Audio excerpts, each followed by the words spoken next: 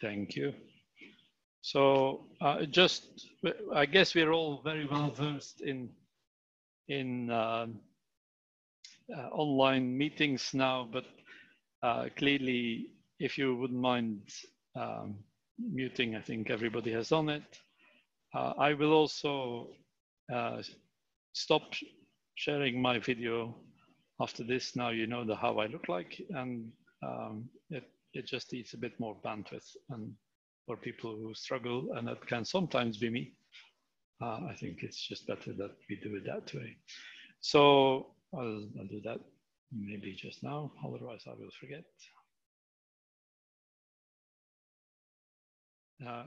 Obviously, feel free to interrupt at any time. I think you can either raise your hand or you can also just try and ask a question. Don't notice that you have raised your hand, then you just unmute and keep on going.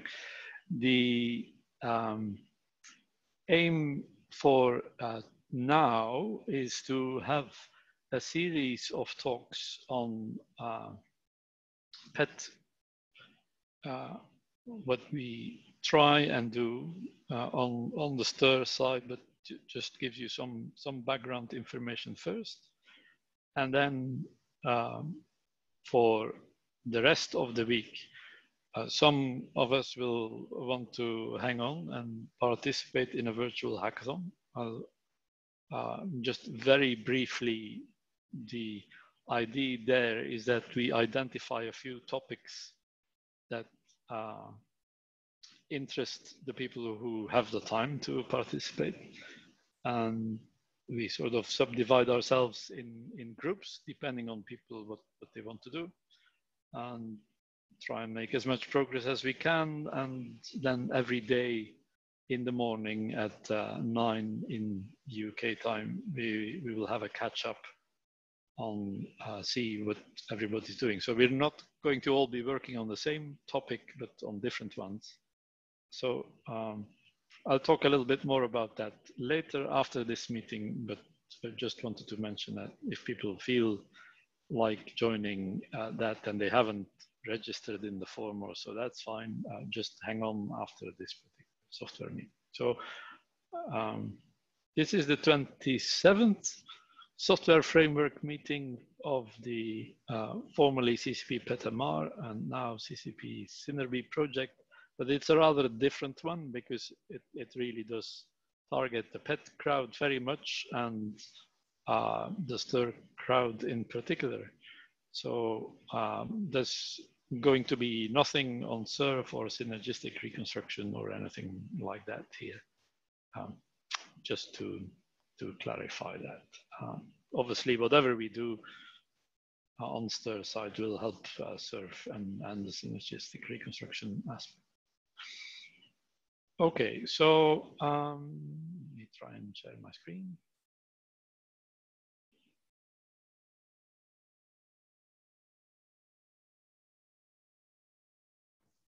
While you're doing that, Chris, I had a question. Well, I guess we'll probably find out through the meeting, but are we kind of expecting that people already know what they're wanting to work on and we'll jump into groups, or how?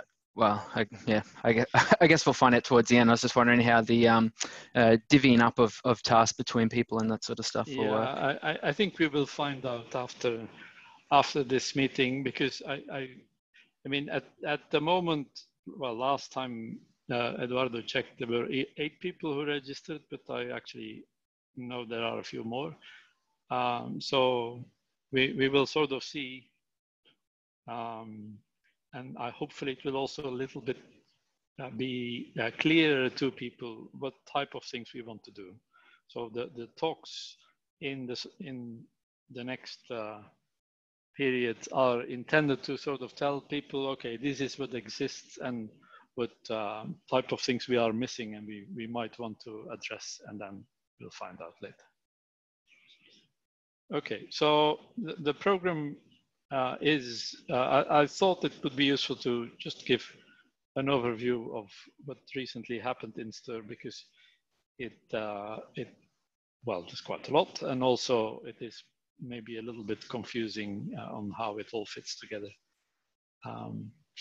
So we'll continue with Ash talking about bed positions and coordinate systems and all of those things. And to prepare for the rest of the talks, I thought it would be useful to give a review on basic PET concepts. So I'm not going to give an explanation on all of that now, but just the main items that are there. Robbie will talk about our recent release from last week on how to integrate STIR and gates better. Palak will give a talk on her work on supporting the GE Signa, and then recent work with Ander on supporting other GE PET-CT scanners that use the same file format. And George will talk about his project that is then using gate and STIR and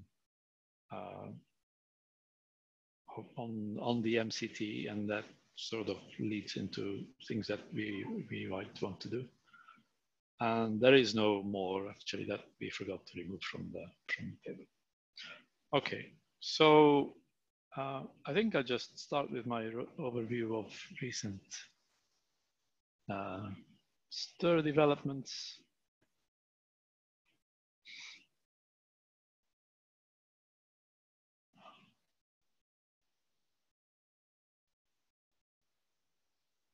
Sorry, it's taking a bit because Zoom slows down my computer quite a lot.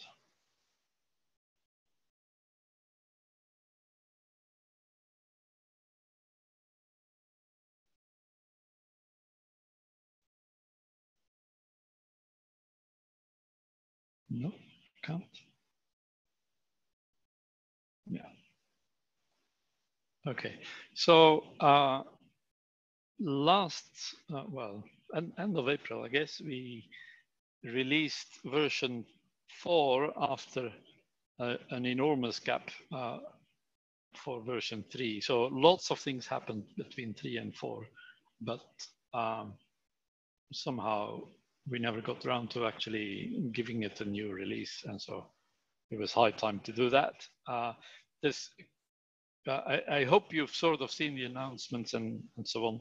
So it's probably not incredibly useful to go through this list here, and I'm certainly not going to give more information.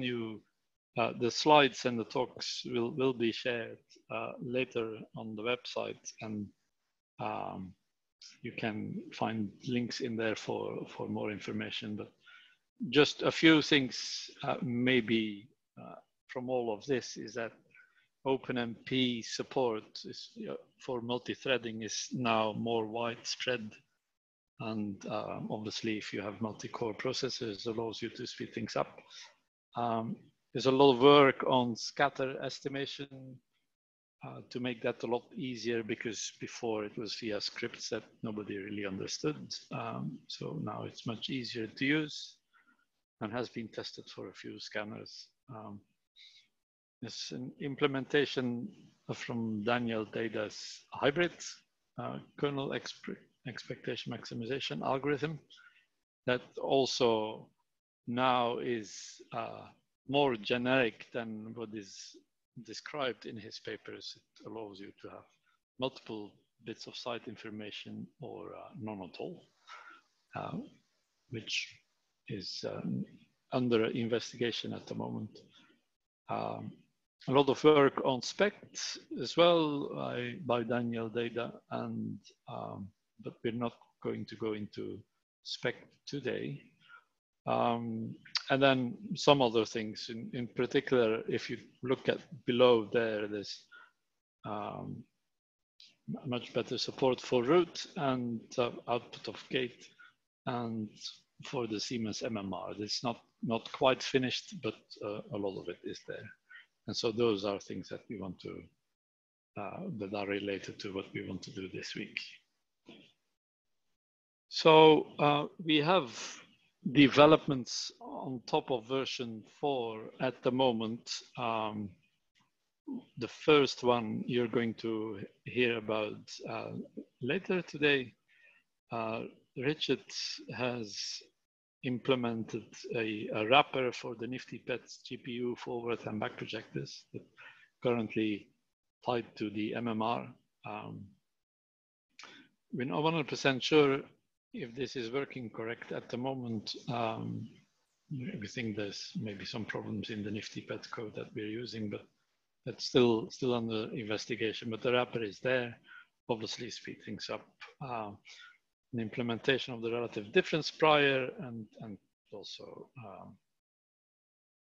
different energy windows for the triple energy window scatter estimation. So you can find the progress in that document. Obviously, 4.1 is not released yet. I'll come back to that in a minute. So we have one pull request. People might not be familiar with that terminology, but all our development sits on GitHub. And the way that you contribute code is by essentially making your own copy of Stir available on GitHub and then say to us from there, please, here is a bit of code that you want to be able to pull into your version of Stir. So this is a way to have safe access and extension in open source software. So, the work that Palak did on the Signa had some hardwired numbers and so on in there for dimensions of the Signa. And so Ander has been working on that together with Palak to extend it to other scanners for GE. So again, more on that later. And this is the only pull request really that I intend to still consider for 4.1. So with any luck, we can finish that one this week and release the 4.1. Then we have our master branch is sort of ahead of all of this. And there's no major features on there. You can see a list here of what we currently have. All the things from the release 4 branch are merged onto master as well. I have to occasionally redo another merge. And but we have a few pull requests that we hope to incorporate in our next release 5. One is, I think, an important one by Parisa and people from ETH in Zurich, where she was working on block detectors. So take the actual position of the detectors into account. So that's a pull request that is now there, and feel free to play around with it and to give some feedback on it as well. We have some work in progress on providing the alternative motion compensated image reconstruction implementation that was available in the experimental branch that only uses adjoint resampling. It doesn't need an inverse field, and is the theoretically correct implementation of MCIR in PET. So that should make it onto the non-experimental, the stable code. We have some pull requests related to bet positions, which you're going to hear on more, and another one to take rotations between gantry and detector coordinate conventions into account, which we actually need for GE data, but because it breaks backwards compatibility, we'll only merge that in version 5. So that's quite a lot of stuff there as well. Then clearly there is a time of flight pull request that has been stalled for a while, unfortunately, because just availability of time and what people can do. So that will break backwards compatibility also. And I'm not sure if we will be able to get that into version 5 because I want to get version 5 out really rather soon. Clearly, if anybody can help with that, that will also be very, very useful. And then we have not yet on GitHub, but hopefully there soon. And if people are interested, we could do that this week, I think. There is some preliminary code to estimate normalization factors, and Tahere has worked on that to extend it to 3D and to take it into account when you have gaps between detectors, and so that code is available as well. That might make it into version 5, depending. And also, well, okay, so things that we hope to work on in this hackathon or the near future is additional support for virtual crystals, which you'll hear a bit more about later, which would allow us to work better with the Siemens MCT and other Siemens scanners. And depending on information that we get from GE, we hopefully also extend it to the next version of their file format. And that would allow them us to support data from all recent GE scanners. So just finally, this obviously STIR is on GitHub, and we have our exercises in Python as well. They probably need a little bit of work because they get updated whenever we do a STIR course, and that's now a little bit ago because a lot of it has used SURF in the past. We do have a virtual machine available at the moment. The only virtual machine comes with everything SURF and whatever, which the people might not need. I've looked at putting that in a separate virtual machine, but that because of lack of time just hasn't happened. So you sort of have to live with downloading a rather big one and then updating it as I sent instructions recently. However, we do have now a Conda install, so you can install STIR with a one line, which is obviously good if you use Conda anyway. And then we also have some code that allows STIR to run in the cloud, and that is since merged with SURF efforts, and again needs a little bit of gentle care, but all of these are different deployment options for STIR. Okay, obviously it's our main publication and needs to be revised because a lot of things has happened since version 2. And I'd just like to thank both GE Healthcare and Siemens Healthineers who have agreed to make to allow us to make open source versions of code that reads their file formats. I now have signed letters from both these companies that we can do this, and so gradually, as you've noticed, more and more information will be added to STIR, and therefore we'll be able to use it for scanners of these two manufacturers. I hope that will be extended to other manufacturers as well. Feel free to help in lobbying. Okay, so that's what I wanted to give you on the STIR side. Are there any questions from people at this point? We can come back to it at the end, obviously.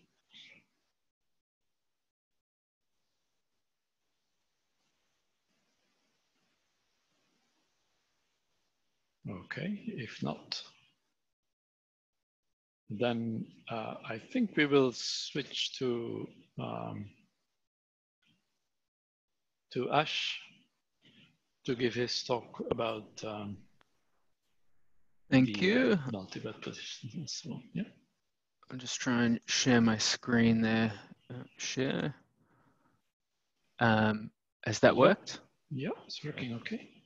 All right. I don't want to make this full screen because then I don't know where it'll go. So I'll just, how's that? Yeah, Hopefully you it's can fine. see. Sure. Yeah. Yeah, so sorry, I've just thrown this together in the last couple hours, so I might be reading off my slides a little bit more than I'd like to, so hopefully it's not too boring. I'd hoped, it turned out today was actually a public holiday here, which I'd forgotten, and I got assigned some extra yard work today, so I'd hoped to actually today get a kickback on this project to sort of be a bit more current. So I think if we're going to have another meeting at 9 a.m. tomorrow, I think we should have a lot more interesting information on here, because basically this has been quite a long ongoing endeavor, probably since early 2018, when I first came over to the UK. We started some of this stuff, and then kicked off a lot more about 6 months ago, getting a few more things in. And I guess kind of not been using Stir over the last 6 months, so I haven't actually been motivated to actually just close this off. So I thought this was a excellent opportunity to actually get in and actually try and close this off, which will be very exciting, I'm sure. But so the main, I should say also, Chris already said, but I'm happy for anyone to interject with questions or comments at any time. So just come off mute and interrupt me. But so the main motivation here is, I've pulled this from somewhere else. It should say STIRS or SURFs. The output images currently aren't directly aligned with the vendor reconstructions. And so what we're looking at trying to do is trying to be able to support that same coordinate system that the vendors use, just to allow for comparison, using your MR priors if you're in SURF, or having your scanner CT scan automatically be aligned for attenuation correction, and that sort of thing. So just for a little bit of background, STIR uses, for, I guess, historical reasons, a little bit of a different coordinate system. It makes a lot more sense from a reconstruction perspective. So it's a gantry-based coordinate system. So essentially what you have is the 0 point, which I'll call in these slides your frame of reference. So that's where sort of the point where the rest of your image is defined from. That point, it sits at the back end in of the scanner, right at the end, so in line with the first ring. So that would be your first ring at this point through to your nth ring at the front. And it sits in the middle there, and then your axes point out this way always. So that makes it, because your the coordinate system of the images in there, and I should say this is for the discretized density, that makes it really nice to be able to map between your sinogram space, because this is always constant. It doesn't matter how the patient's oriented and that sort of thing in the image. So that's what STIR uses, which makes sense from a reconstruction perspective. However, the rest of the medical world, so all your DICOMs and NIFTY formats and etc., they tend to use patient-based orientation systems, which makes a lot more sense from the sort of end medical clinician user perspective. So they want their images defined with respect to the patient's anatomy.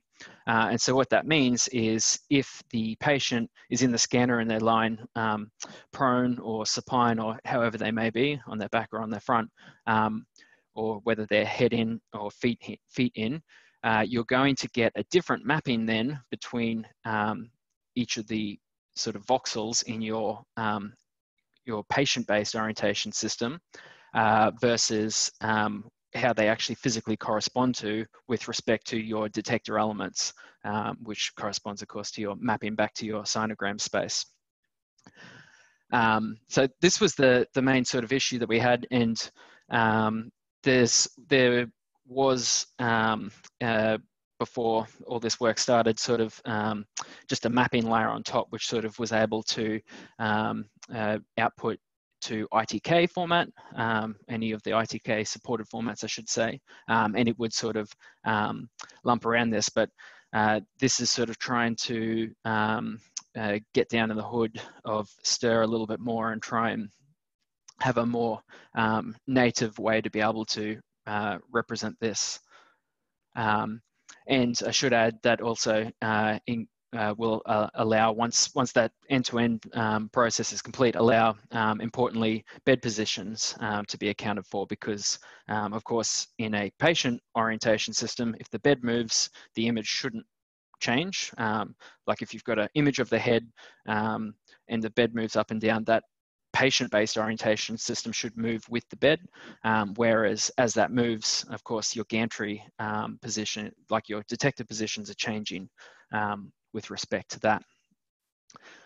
So this was obviously a very formal diagram that I pulled out of my notes from about 6 months ago from a chat that Chris and I had. And this is sort of mapping the sort of different coordinate systems that are in STIR at the moment. And so some of these don't necessarily formally exist. Oh, actually, no, they all do. So you have firstly your sinogram, which is your sort of mathematical sinogram. So you've got things like your, I forget what all of these are, but your radius to the line of response, the angle of the line of response in the axial direction as well as the offset direction, etc. And then also in there, that maps to bin locations within the sinogram. That gets mapped somehow to this gantry-based coordinate system, I should say. So this gantry coordinate system is essentially what exists predominantly in STIR at the moment.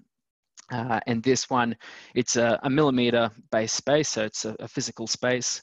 As I said before, the frame of reference in this gantry space is the center of the first ring, so that's the backmost ring. And then, so that means that the entire coordinate system will remain constant with respect to that ring. So constant with the gantry is why I labeled it the gantry coordinate system. And so currently what we're doing then is mapping to a bed position. So this mapping here essentially only takes into account the position of the bed. So it just shifts that coordinate system by the bed change, and then we get a coordinate system that is similar to the gantry coordinates, but now that frame of reference moves as the bed moves in and out. You've then got these other two little coordinate systems which are in in the images, which is a relative coordinate system. This one I think would be a good candidate to remove. It's just a convenience one where the 0 point for that is the 0 voxel, and then it measures in millimeters, and it just maps really easily through multiplication to your index value. So that's your first voxel, and then your 001 voxel or your 010 voxel. So these, this one here could probably be omitted by mapping directly from your image to your index coordinate. And then finally, you've got your LPS coordinate system. So the mapping from your bed to your LPS just depends on the orientation of the patient. So you need to know exactly which way they're laying, if they're on their back or on front, and whether their head's going that way or that way down the axis of the scanner. All right, so the progress that's sort of already mainlined into STIR is that we have got this LPS coordinate system in STIR, so discretized density has a function now called get LPS coordinates for indices, which will do that flipping around for the patient-based stuff. And then I think Richard actually ended up implementing this, but there's the ability to actually represent the bed position in there. And so essentially the what we need to do is actually use these in there as it goes in. Now, the sort of confusion comes in is where exactly everything needs to know about everything else. So the proposed solution at the moment, which is sort of the next step, is at the moment, this mapping from the cynogram space to the gantry space is done by the projectors, and it's done individually by each separate projector. So the issue is that there is a whole bunch of code all over STIR. Actually, I think it's only really in a few places, predominantly the two main projectors and the scatter, I think, also used it.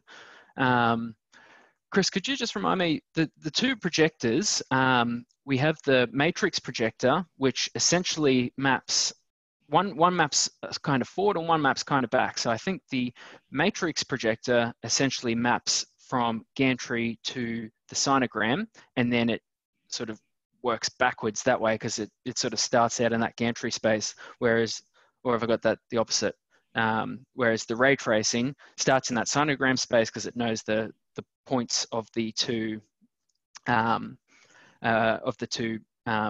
detectors, and ray tracers align between the two.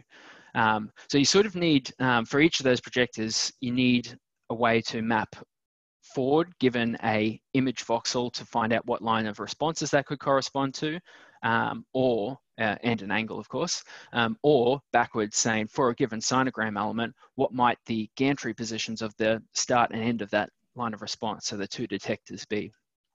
Does that sound roughly? That's correct, except that I think the first one you were referring to is the interpolating projector. So you say for a voxel, project where it is on a projection plane and then do interpolation in projection space. And we have two versions of that.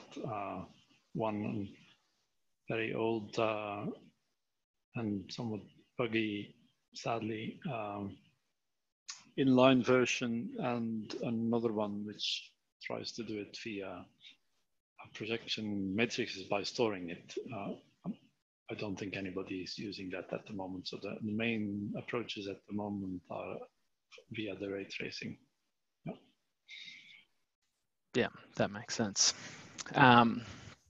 So the main, I guess, complications with this little thing has just been trying to decide architecturally how this should be implemented. And I guess it really comes down to who is responsible, or when I say who, which class, which C++ class is responsible then if we want to have this mapping from, you know, your cynogram to image space.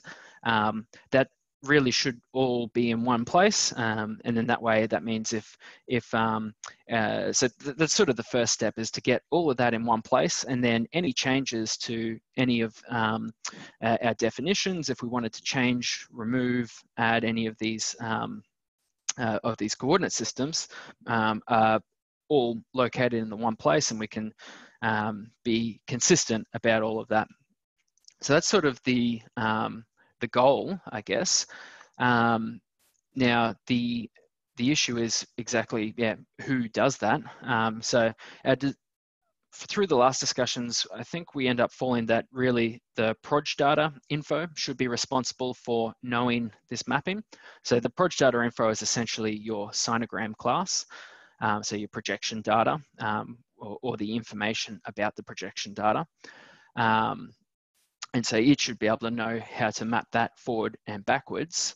Now, the sort of complication here is then that proj data info needs to know about the image space to be able to do that as well. So that's where it's kind of got quite messy and confusing about, you know, once you start digging down into these classes and trying to refactor all this together, and then the rest of Stir sort of falling apart around that. Where just so that was sort of the main part of the next step at the moment is to actually perform that refactoring and be able to get all that down to one space. Once that's done, the remaining elements are actually quite simple. They're just sort of basic transformations.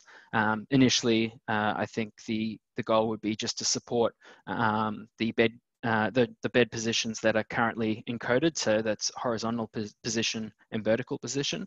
But in the future, it could be quite good to be able to have an arbitrary transform between the gantry and the bed, which could allow for you know, more interesting things, even potentially if you wanted to call this patient, you could start looking at motion correction in there, and then you can be mapping perhaps calibration issues. Say you're working with PET MR and the PET and the MR gantries aren't perfectly aligned, you could look at calibrating those sorts of things. So I guess that's sort of that's all the slides that I've been able to that I've quickly put together. So I guess that's a rough overview. Yeah, great. Thanks, Ash. So unfortunately, this thing does need digging into the murky depths of Stir, so which makes it hard, and probably very few people want to know this, the murky depths. Any questions for Ash?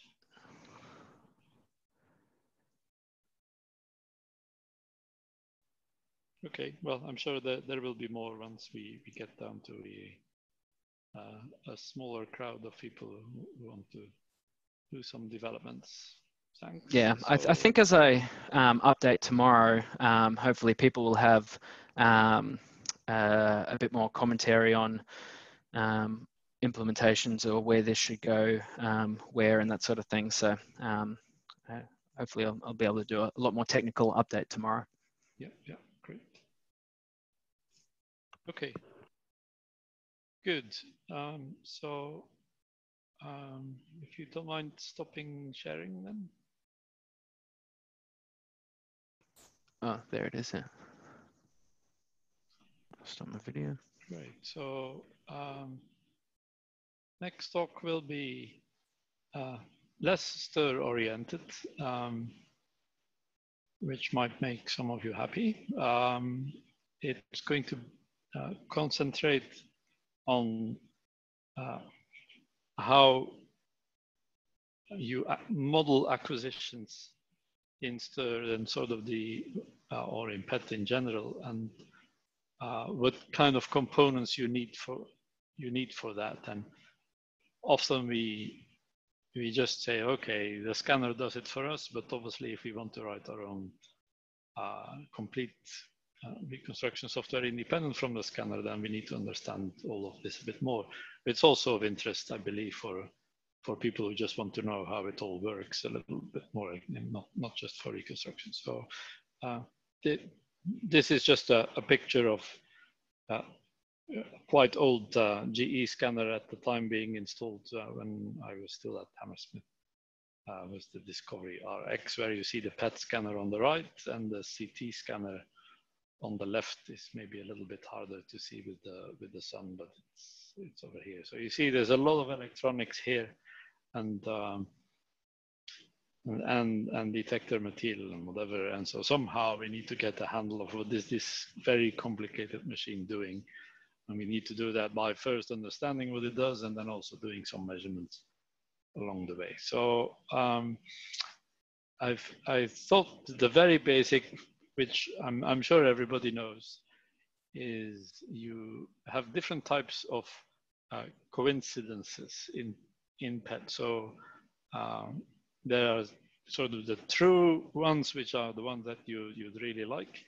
Then there are scattered ones where one of your photons might be going in a different direction because it gets scattered away, which could give you two possible situations. One is one of these photons gets detected, the other doesn't, or both photons get detected. And then finally, there's something called accidental coincidences or random coincidence, usually because it's easier to pronounce, that are actually two photons that you detect, or sometimes even multiple photons that you detect that come from different annihilations. And clearly the scatter and the randoms are sort of undesirable. They form a background to your true data that is really the bit that we sort of care about in a way. So we will need to model all of this. So I'm sure you are aware that PET works by detecting coincidences in time. And so every detector will just be detecting gamma photons. And then there is some circuitry there that says, okay, I have a coincidence if it's the timing of the two events within a certain window, often around 4 nanoseconds. And so from the detector perspective, you really can't know if this is a true or a coincidence. You can know if it's a single, but those you throw away normally. And so our job of scatter and randoms correction and whatever is to estimate the bad guys, if you like. Okay, so there are then a lot of processes that you need to take into account if you want to model your acquisition process. And we're not going to talk about most of these today. I'm not going to do posts on range and collinearity and whatever. Also not about detector blurring and depth of interaction. Very little about scatter attenuation. But the detector blurring and accidental coincidences are things that you generally don't hear about too much. And so I'll give a bit more information on that also, because if you want to be able to handle data from a particular scanner, you need to understand those things as well. So in practice, what we normally do is sort of have a factorized matrix type of approach where you say, okay, I'll first model positron range, then I'll model photon macrolinearity, then I have scatter attenuation, and then I do detector blurring, and you sort of do it all in stages.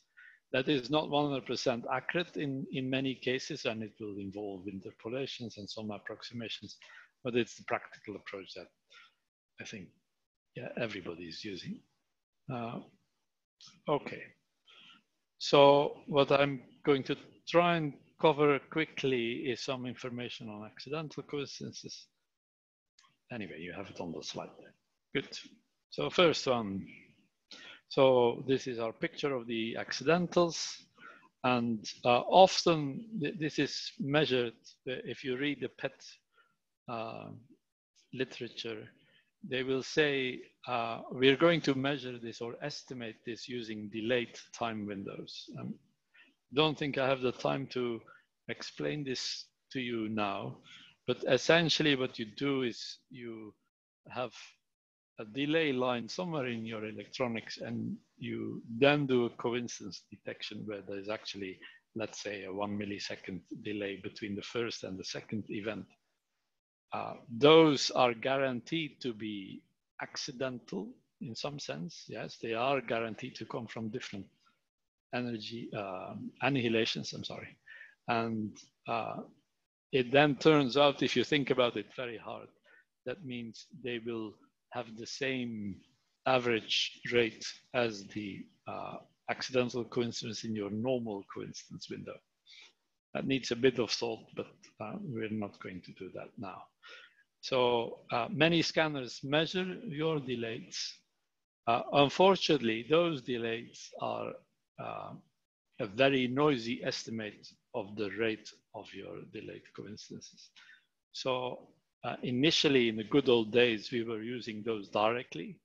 But now we can't anymore for various reasons. And one of the important ones is that if you use that very noisy estimate in your iterative reconstruction, in a traditional way, things will go very wrong. And so you have to handle that specifically. So what in practice nowadays people do is they take that delayed information and then do some kind of variance reduction on it. And I'll quickly come back to that in a minute.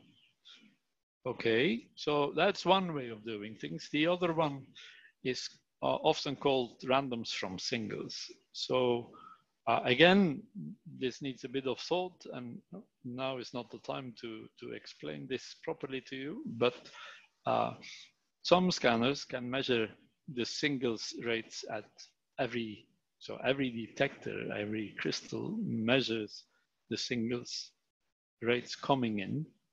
And then you can understand that in very good approximation, the average rate of the randoms will be proportional to the singles rate at every detector.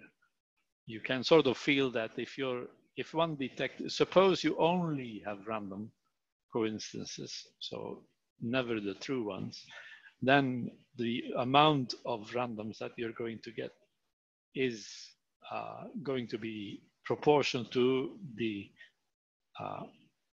singles rate that you get at one of the detector, and therefore at both. And then there's a proportionality factor that again you need to think about. But so if you measure your singles, the advantage of that is that it's a very simple calculation to get your randoms, and moreover your singles are very high count, and therefore, because it's Poisson statistics, not noisy at all.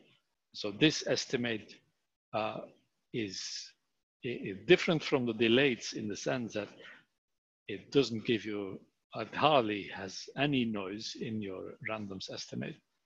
However, there might be some bias there because of that time issues, which you maybe want to handle that. So Chris, can I ask a quick question? Sure. If you have a scanner that's capable of doing this, would this always be the preferred method? I think so, because in practice, but the people who do measure the delays, they will normally use this formula to denoise their data anyway. So there are people who make corrections on the formula on the screen where they say at high count rates, this formula is not really true anymore because you have multiple coincidences and things and start to be a bit more complicated. But the amount, if you just use the delays, there might be little bias in them, but the amount of noise is incredible. So this approach might give you a tiny bit of bias, but you have no noise left. So in practice, I would think it's a preferred way of doing things, but that's obviously a decision for the manufacturer. Sure, okay. Yeah. Okay, so what do people do that do measure the delays then? Well, they say, or can say anyway, that my delays are a noisy version of my randoms, but the randoms are also a noisy version of an underlying process. So if I model that process using the formula that you have above here, then you can try and do some denoising. And so the idea there is to say, I have, the notation here is a little bit maybe confusing at this point, but if I have some data which I can model as a product of two singles or at things that happen at every detector, plus some stuff that takes whatever coincidence window and things into account, then I can try and estimate my mean from noisy data using maximum likelihood or similar approaches. And so you can stick that into your normal Poisson likelihood and do some optimization, which is not going to be MLEM, but you can optimize it, and there's about 5 different papers on this in the literature. And so you then get in the notation on the slide, it gives you the epsilons, but in practice, it could give us the singles.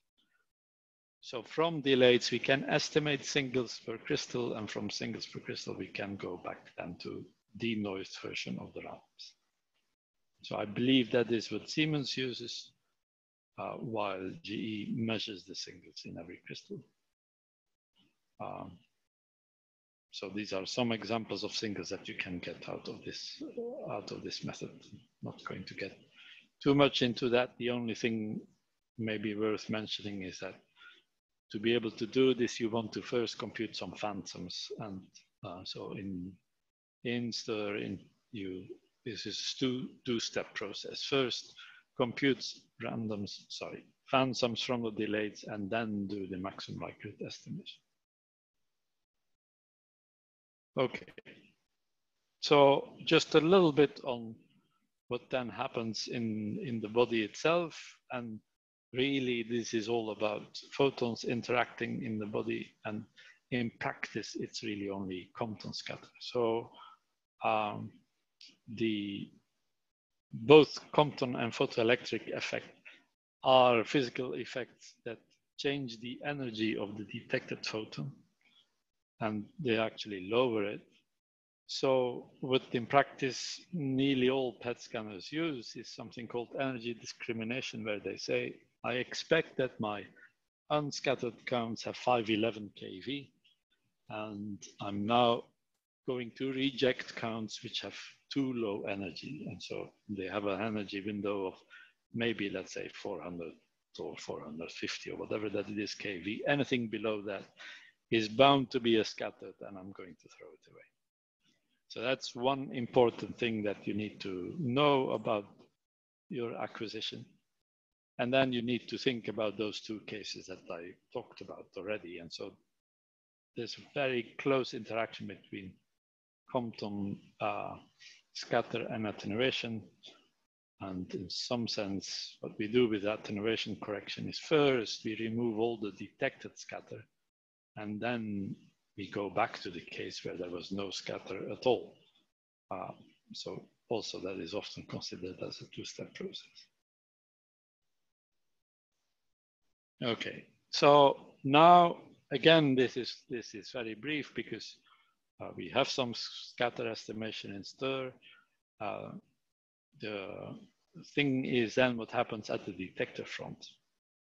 Well, we need to think about detection efficiency, and that has two components really.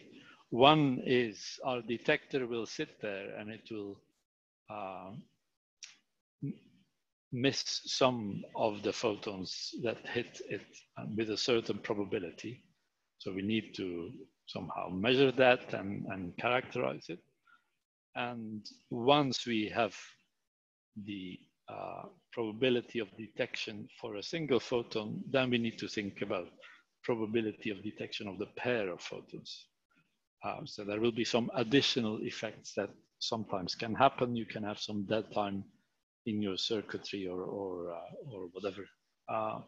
So this detection efficiency modeling you need to do, and you need to do that based on some measurement, and it's often called normalization. And so what in practice people do is they split up this detection model into different components.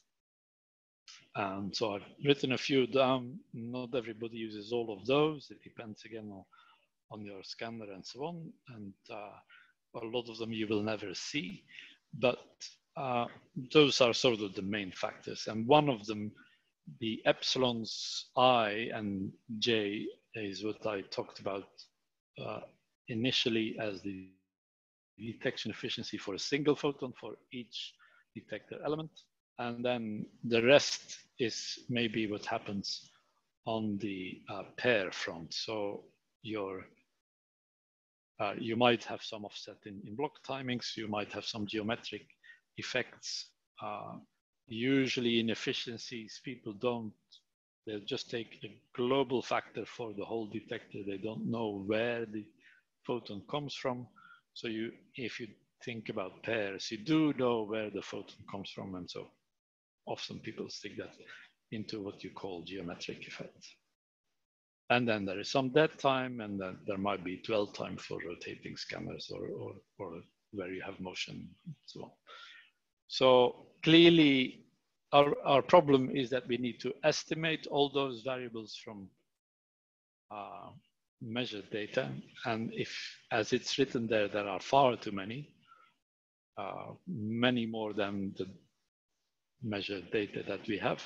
But so in practice, what we're going to do is have several measurements to determine those and impose certain things that we know about the scanner. And the biggest one there is symmetry. If you have a block detector, you know that geometric effects repeat itself if you rotate things and so on.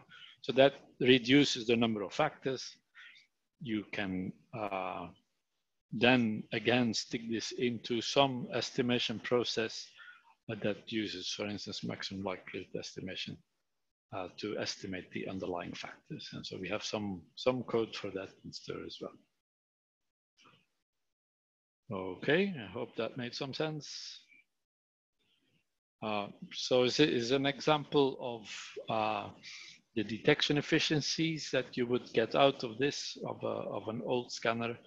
And you might see some of the a block pattern here is because this is a block detector scanner.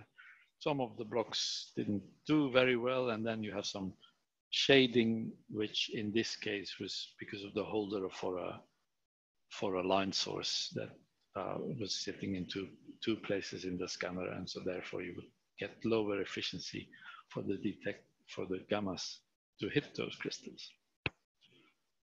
It's just a block detector for people who don't know that PET scanners are often organized by blocks, and those blocks are then often stacked into modules or buckets or whatever, and people use different names for that. Chris? Yes? Edo here. So in the previous slide, you said you had lower efficiency in this darker region because of the sample? Or so no, so in this particular scanner, there was it's a scanner that had a line source that was able to rotate to estimate some of those normalization factors. But that line source is radioactive, and they had to store it somewhere. And for this scanner, this was an HR plus. The line source was in a holder that was actually sitting in front of the crystals. Okay, so physically they constructed the scanner with something inside that hindered the detectors. Right. Okay, sorry. Yeah, thank you. Right. And so that was shielding the sure. The detectors, obviously. Yeah. Okay, so just to maybe visualize this a little bit, this is very, very old data acquired by Terry Spinks maybe 15 years ago on our HR Plus that we had in Hammersmith at the time, and of an Alderson phantom, and just one bed position out of the whole thing where maybe you can sort of see the heart here in this case and a liver below it. And so the raw data that you get out, people often talk about sinograms, but in a 3D PET scanner, it's often easier to think about what in Stir we call viewgrams. It's sort of a projection along a plane. It's not really strictly on a plane, but in very good approximation. And then you can recognize shapes much easier than you can do in sinograms. But you see lots of interesting things on this. You see some block patterns here clearly, and you see these diagonal lines, and they are actually the same thing that you see in the different perspectives. And if you reconstruct that data, well, your image looks pretty horrible, obviously. Richard, maybe can you tell Brian that the meeting is at 3 today?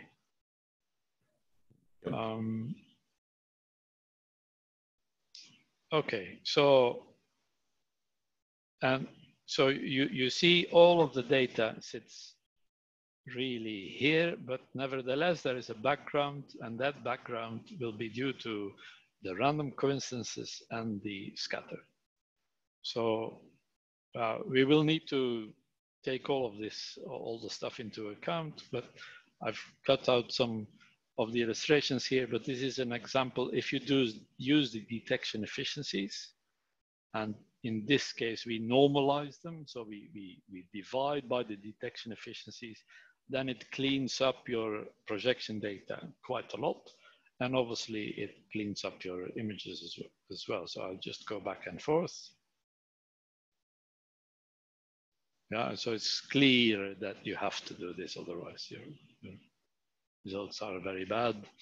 And then this still has all the background. And so if you then do scatter estimation and randoms estimation, and you also do then essentially attenuation correction to it, then the data, you see the background in the sinograms is pretty much gone, and your images become much more uniform, although in this case, sadly, still very noisy.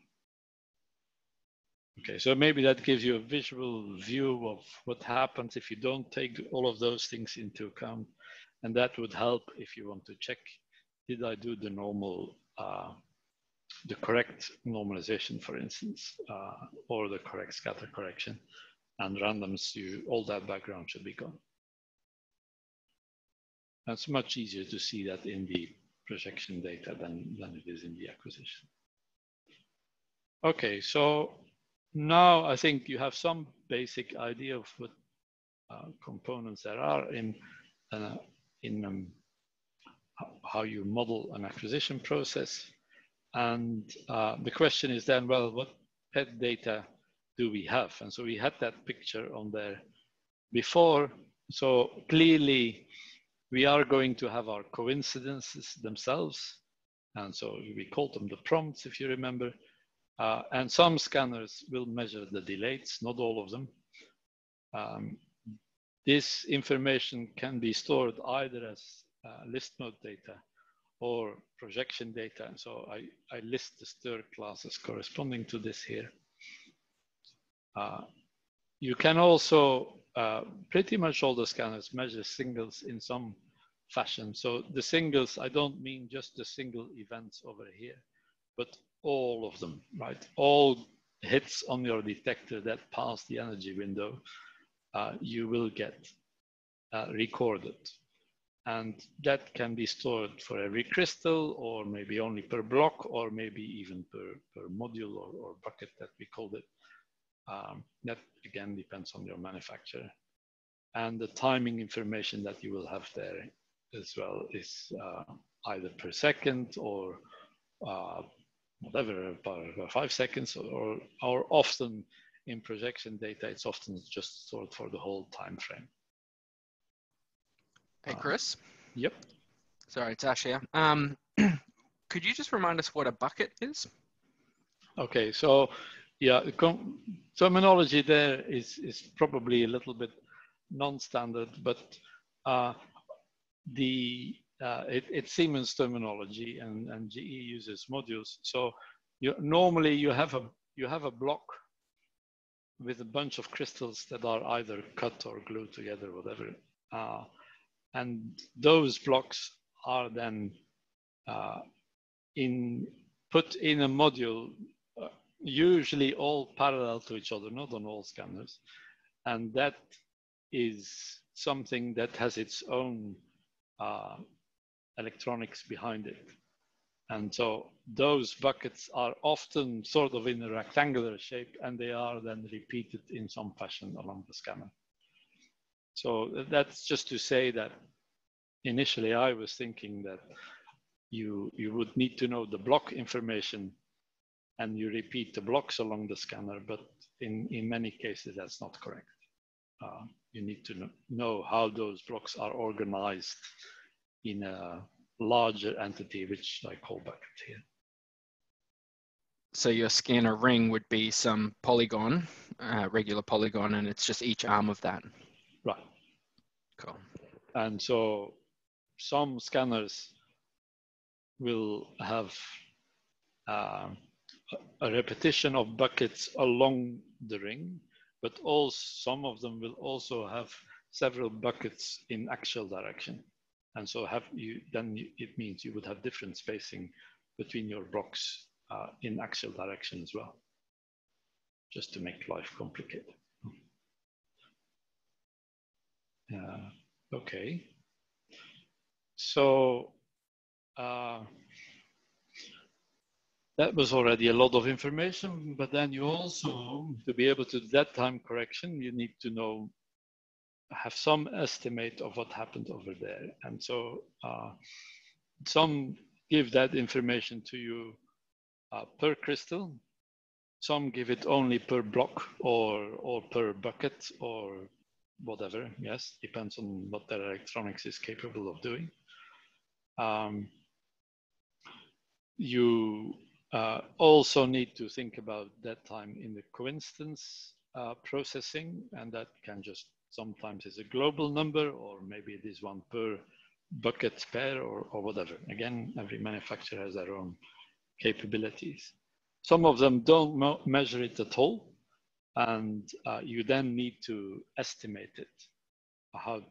What is your dead time? And so that can be done by doing measurements where you say, I measure a phantom with different coincidence rate just by letting it decay, and then you see how does my detection efficiency change depending on the count rate. And so what you then get are some model parameters stored somewhere, and you need to give it some data. And most often the data that people give for that time information are the singles, because most of the dead time sits on the single detector level. But obviously you can have it on the pairs as well. Okay. So those are measured data that you have, but in addition, you then have some other information aside from your prompts and delays and singles and so on, that you need to be able to do everything. And so in STIR, there is an exam info class that gives you some information on timing and energy windows, patient positioning. There should be more in there. There isn't at the moment. It wouldn't be hard to add. You need to know something about geometry, like the blockets and buckets and all of that, and gantry alignment, which I talked about earlier as well. And in addition, you then need to have information on all of the parameters. So, and in particular, there's information on calibration that's often sits in what people call normalization files. So this is related to detection efficiencies. Now, normalization is, well, in some usually component-based format, they will be storing the things that we talked about in one of the previous slides.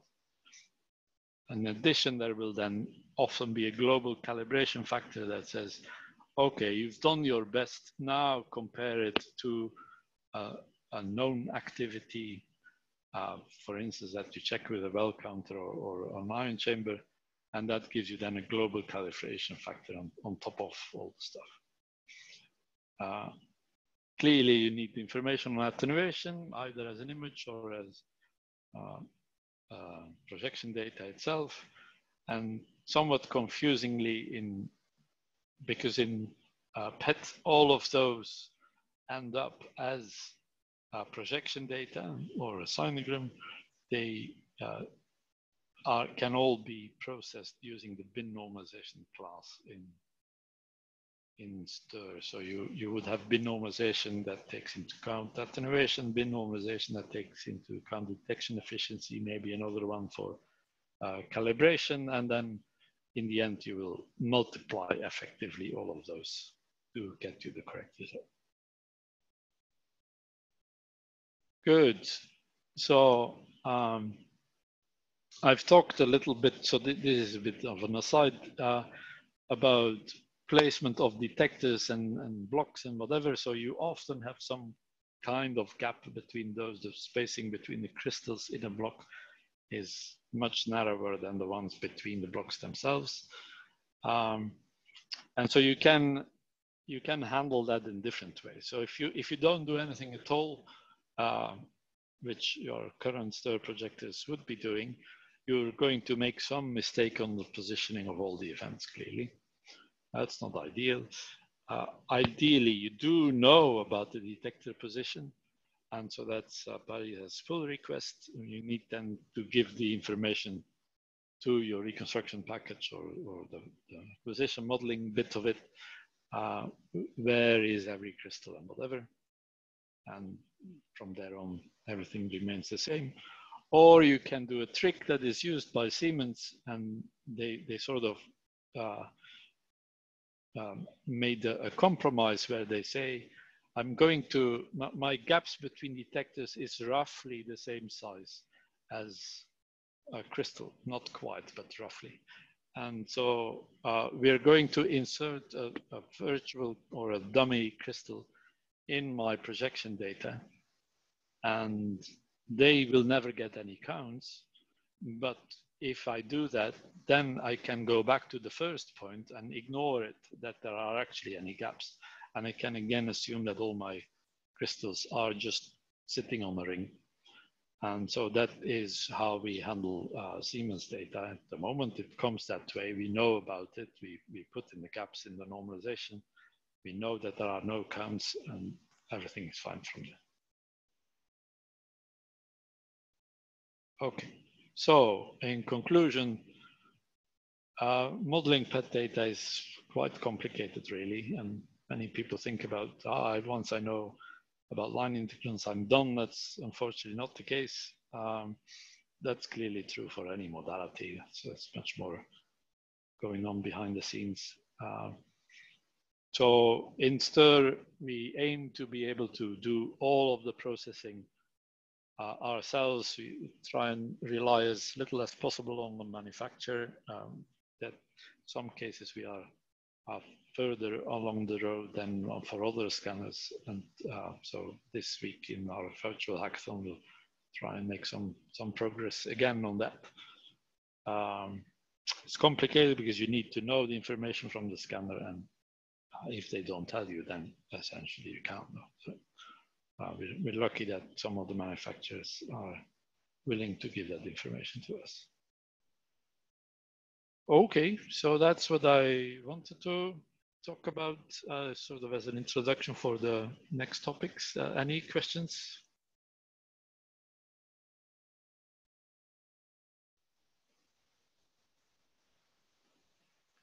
Okay, great. So again, feel free to ask questions later on as well.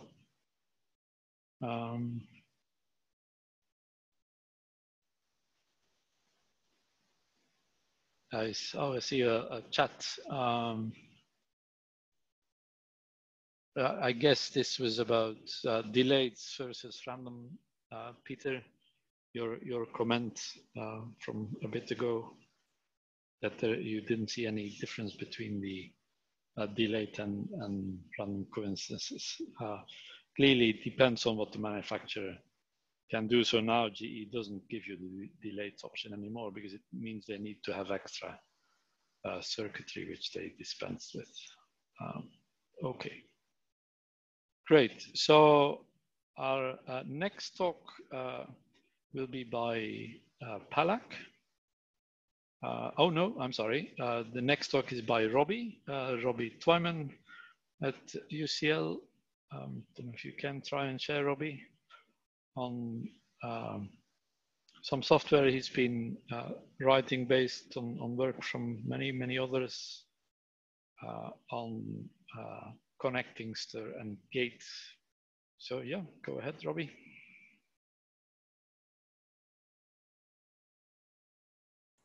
Oh, there we go. Sorry, I started sharing and then I couldn't find Zoom to unmute. Yeah, it's working okay now.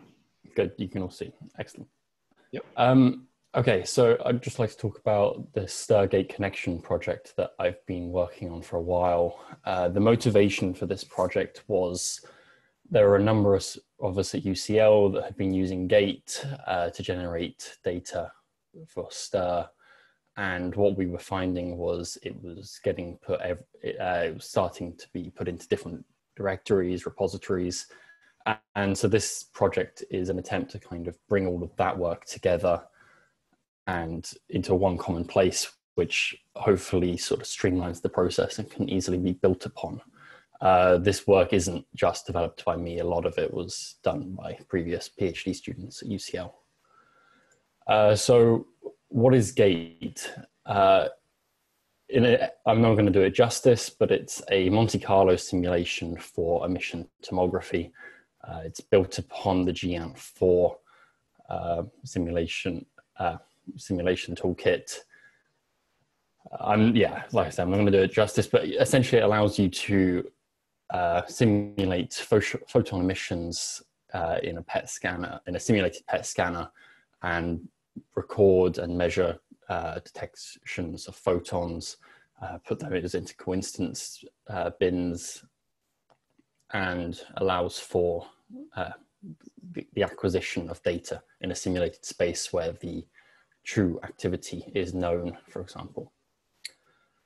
So it's a very high-powered Monte Carlo toolkit. So the purpose of this STIR-Gate connection is to, in a sense, to streamline the process of creating a voxelized phantom and attenuation using STIR functionality, or a user could insert something such as an XCAT volume and attenuation. But both have worked, have been shown to work. We wish to set up and run Gate simulations in cluster array jobs. Typically these indices by a unique variable, and we'll build upon that in a second. And then combine and unlist root files from one root file is produced by each Gate simulation, and we wish to unlist each of these root files for reconstruction in STIR. So to set up the simulation, we currently have two options. One is a Siemens MNR, which has been validated, and a Discovery, G-Discovery 690. So currently the user will specify which of the two systems they wish to scan with, and then it will copy all the correct files into the correct directories for the simulations. We wish to, then the user has the option to pass a STIR image or a STIR parameter file, and the scripts will automatically create that using STIR functionality. It also modifies the attenuation to be of the correct type, just if this is a Gate thing. We may talk about that in a bit. And thirdly, it will set up a DMAP. This is again a Gate thing for parallel jobs. We don't wish to create more than one density map right now. So then we have a script called run Gate, and this is really simple. It's intended to be equivalent between all simulations at the moment, and is each simulation just has this unique identifying variable called task ID. On a typical cluster computing system, when you're doing array jobs, this will be indices for you, and you can just set that as whichever parallel or array indices that is. And then the real bit of work done by this set of scripts in this project is the computation or collection of various Gate variables from the interfile headers. There are three here that I've taken the examples of, but when setting up Gate simulations and setting up the activity and attenuation phantoms in the scanner, you have to give them things like the position of the source position or the attenuation translation, the correct voxel sizes, and the number of voxels. And so this information is all available in the interfile headers created by STIR. So there are just simple scripts that read the interfile headers and then will automatically collect these variables and insert them into Gate for you, or the Gate macro scripts for you.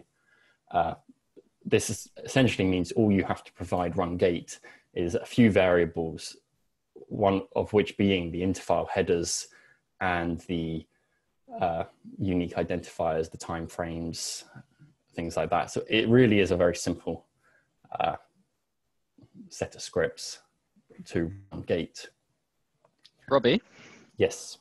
Could I ask two questions? One, did you say both the Siemens MMR and the Discovery 690 were both validated?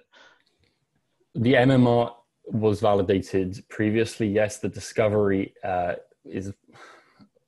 I'm still not convinced it's quite right, and work definitely needs to go into validating that. But it's close. It gives a reasonable number of count. It gives the reasonable number of constances.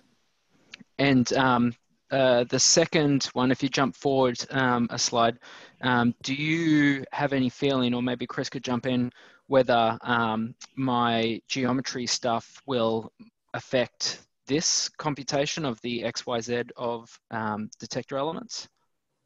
I am not familiar with your geometry. Yeah, no, it shouldn't really. I mean, obviously, at the moment, in the way we read root files, there is an extra field that allows you to rotate things along the scanner, and ideally we would get rid of that. You would specify it in another way.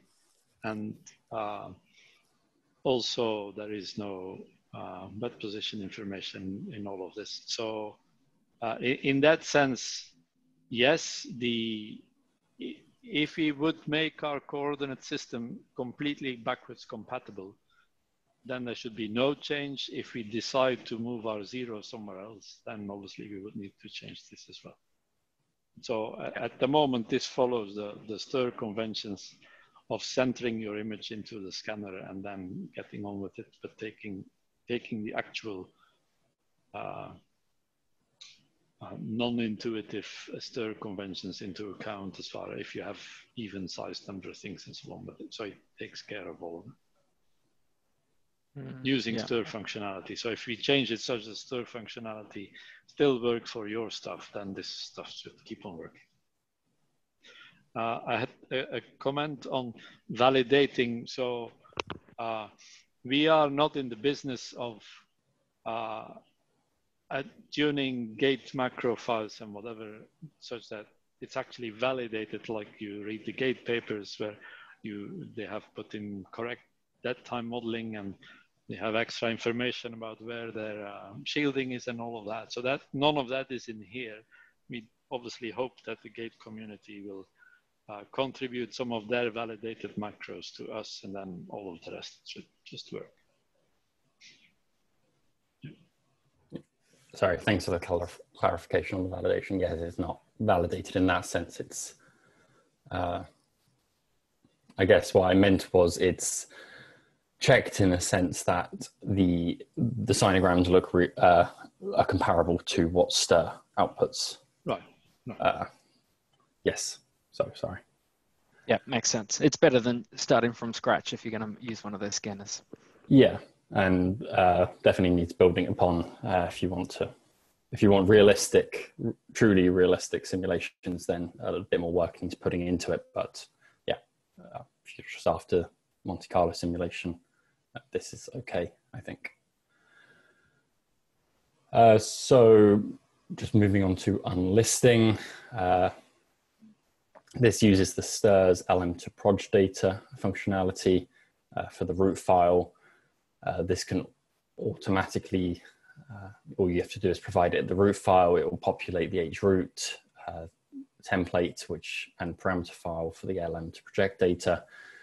This information is collected earlier on, and this is scanner specific. I'm not sure this is actually implemented quite yet, but there's a pull request for it. There's two methods to unlist due to the parallel jobs. One is to combine all your root files from your parallel simulations and then unlist that large root file. And the other is to unlist each job's root file and then just sum the SyneRBIs up. We're leaving this up to user's choice because data files with root files can get a little unwieldy, and or even SyneRBIs, they get quite large. So it's just user's choice, and hopefully documentation will reflect that. We have a quick check built into all of this to visualize what the what everything looks like using the gate QT art flag.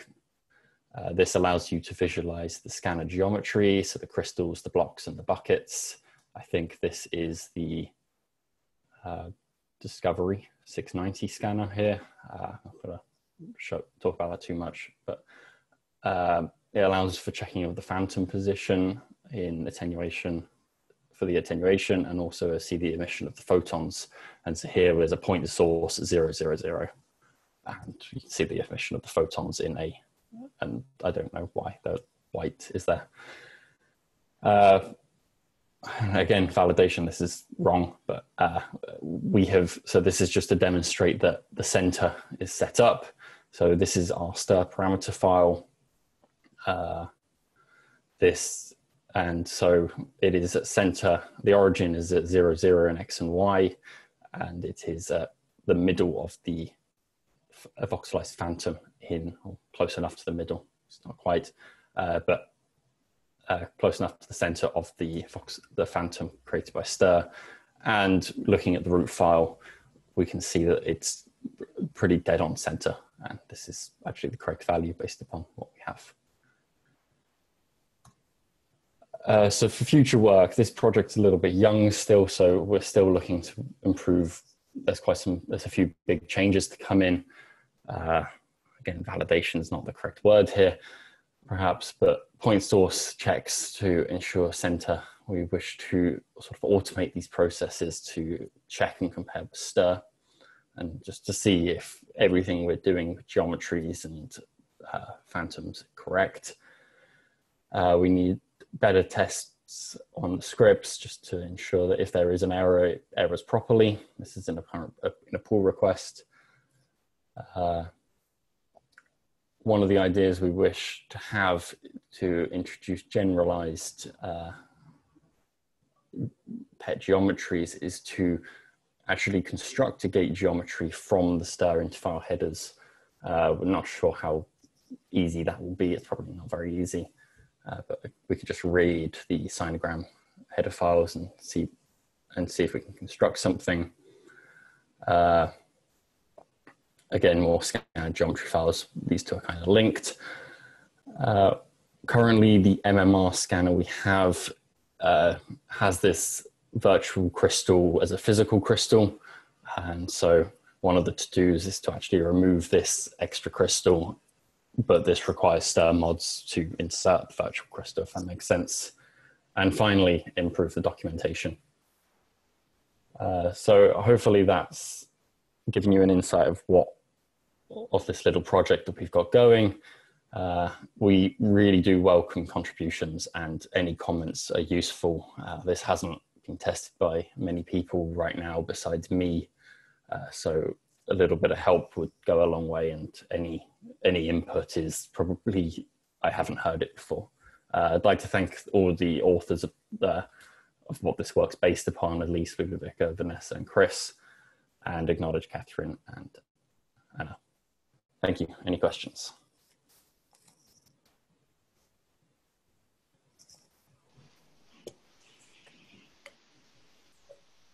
Nope.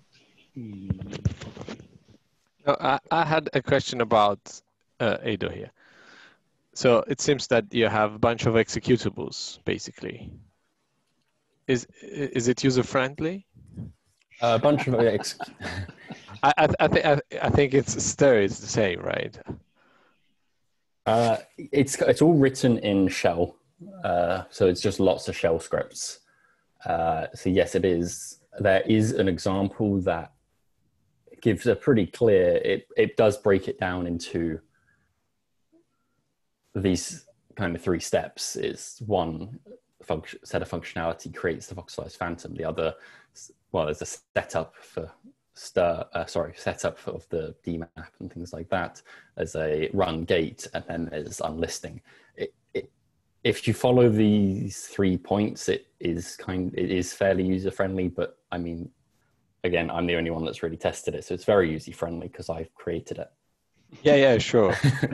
But yeah, I'm just thinking of a poor user that gets to use it, and I mean, it's just a general question if you think that would be the end point. So you want to create a bunch of executable that the user will have to execute in steps, or there is something, I don't know, more unified where you can say, oh, I want, one single program that does the 3 steps. I don't know. I mean, yeah, so it gets a little bit complicated. You can't really have, you can do it for one simulation.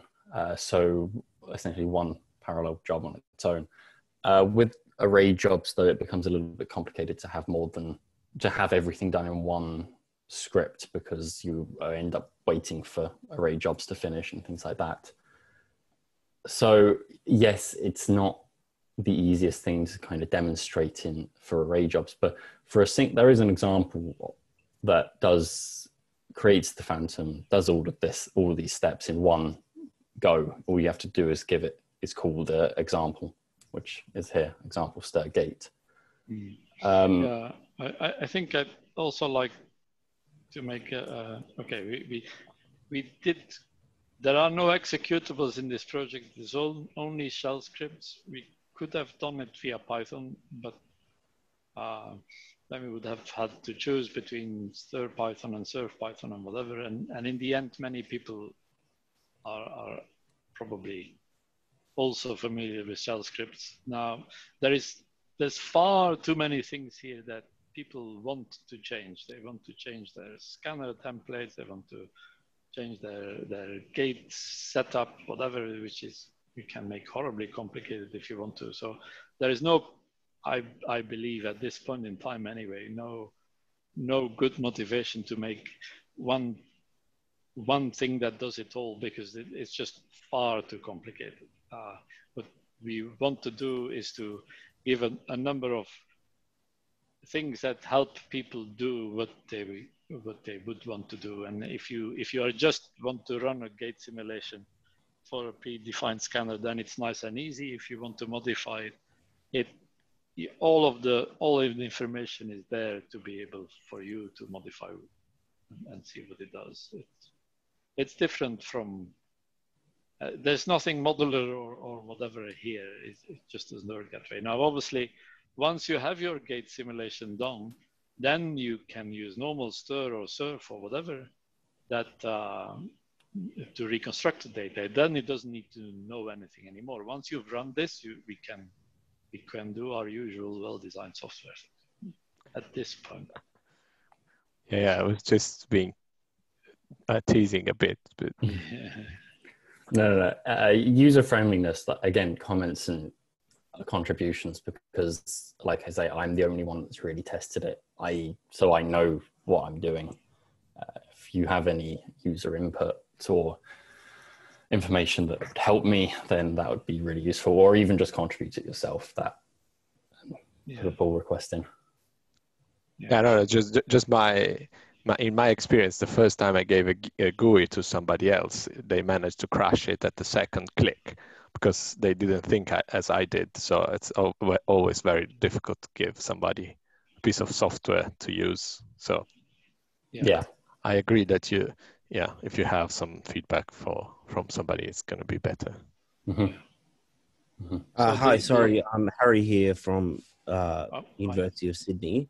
I just have a question about the output file format of the voxelized phantom. So you feed it a stir reconstructed image, and what is the output of the voxelized phantom? So if you feed it some image file, stir into file image format, what is the voxelized phantom output format for input into gate? So you wouldn't really pass it a reconstructed image. It would more likely be a sort of source emission file and attenuation. Yeah, so it's in the stirs HV and V int file. Actually, sure, but for input into gate, what is that file format? Sorry, Chris, what you? So, okay, so the way it's set up is that because this is supposed to be run by stir people, yes. So you can input any image that stir will read, any file format, whatever. But gate doesn't do that. So what we do is we create a interfile copy of that in the appropriate header, whatever that gate needs, and we give that to the gate macro. Now I know gate can these days read MHD, so maybe at some point people should shift that, but that's what it does right now. So it makes a copy of your input images, and it will make that copy in a way it knows about stir conventions for geometry, and it assumes that your your gate macro is for a scanner that is centered at 0, and then it will do everything. So the voxelized phantom input into gate is .mhd? At the moment it's interfile, it's H33. Yeah, okay, all right, okay. Yeah. But if anybody knows how to do it with MHD, we're very happy to consider that, because their interfile reader is a bit nonsense. Yeah. So I saw a question, can you do PEM from gate simulation? So this stuff is not a gate, whatever, all singing and dancing thing. You still need to do your own gate stuff, and you would still, at the moment, you need to then see how does my stir scanner correspond to whatever I implement into gate, and you need to do that yourself right now. But as long you can simulate PEM with stir, and you can do it with gate. So if you have those two matching up, then this stuff will make your life easier. That's all it does. It's no magic book. Sorry, Chris, I didn't quite understand that. I thought that this script would generate your geometry for gate from... No, it doesn't yet. You have to create that right now yourself. Okay. It wouldn't be hard to say, I know what stir thinks about geometry, and then write the corresponding gate geometry macros. It wouldn't be very hard to do, but it doesn't do it yet. Okay.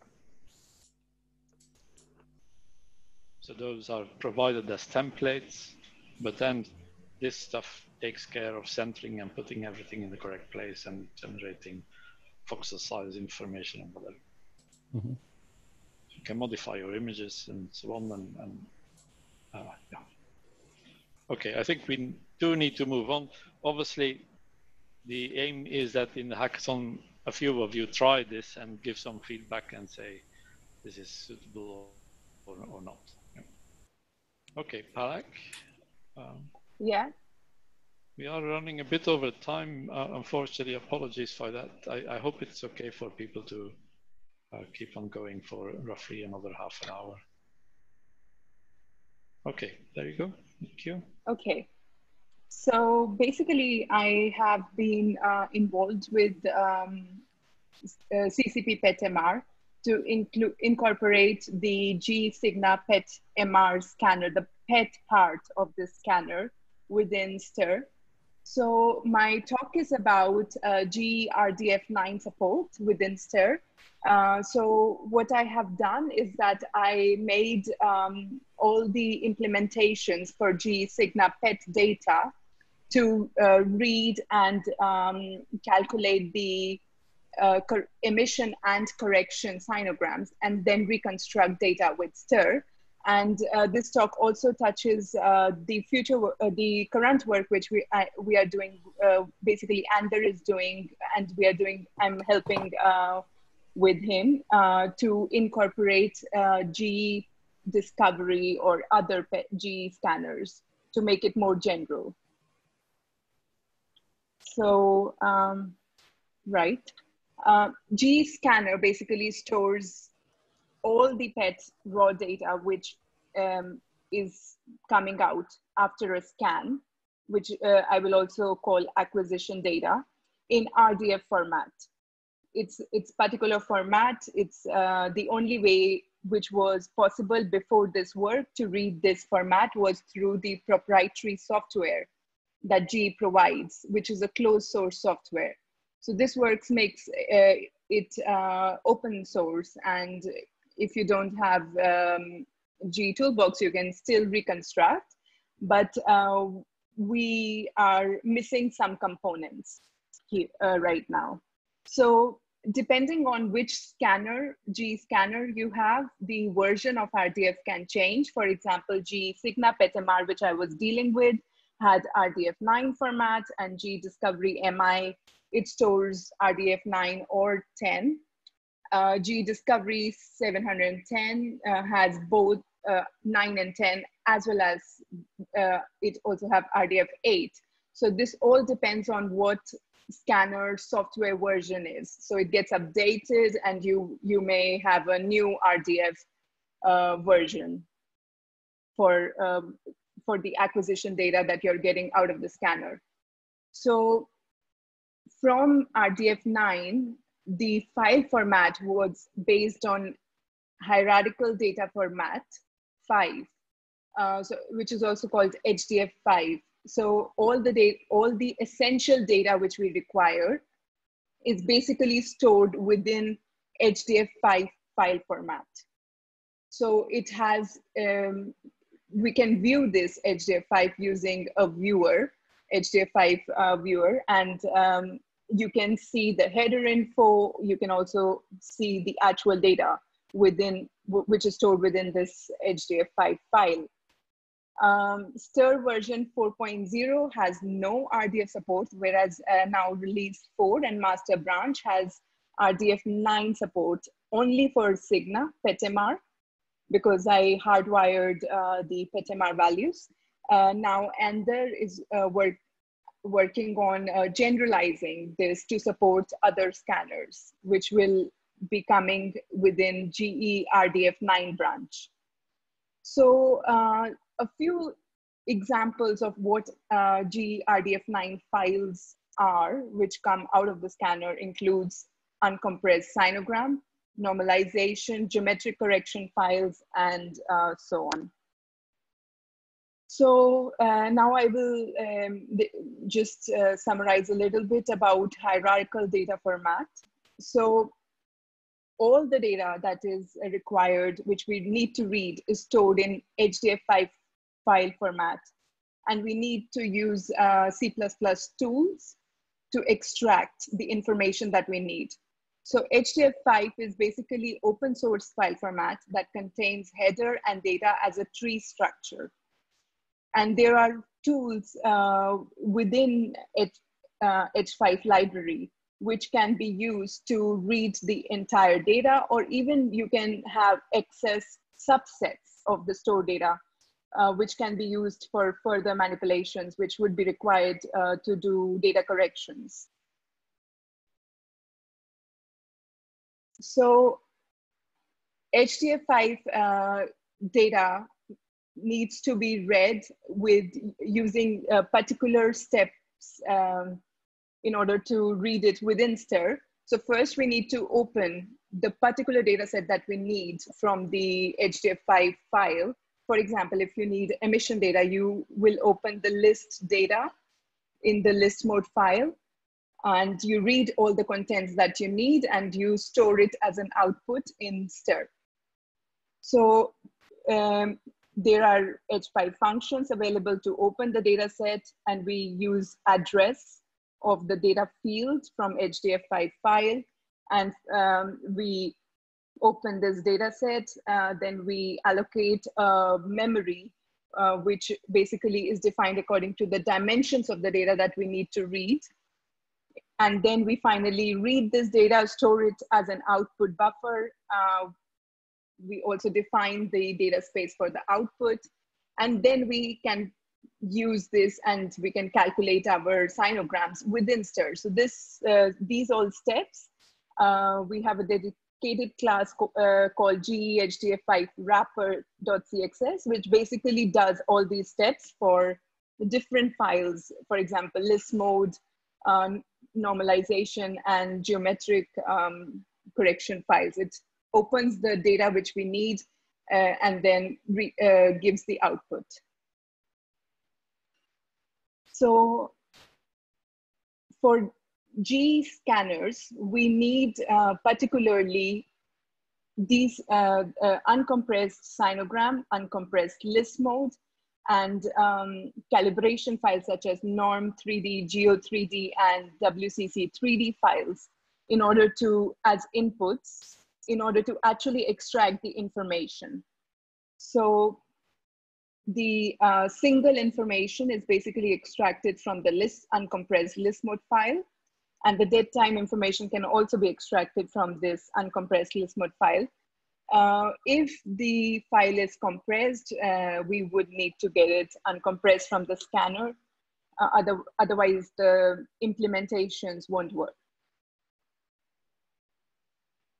So this is an overview how you can include the geometry of the G scanner within STIR.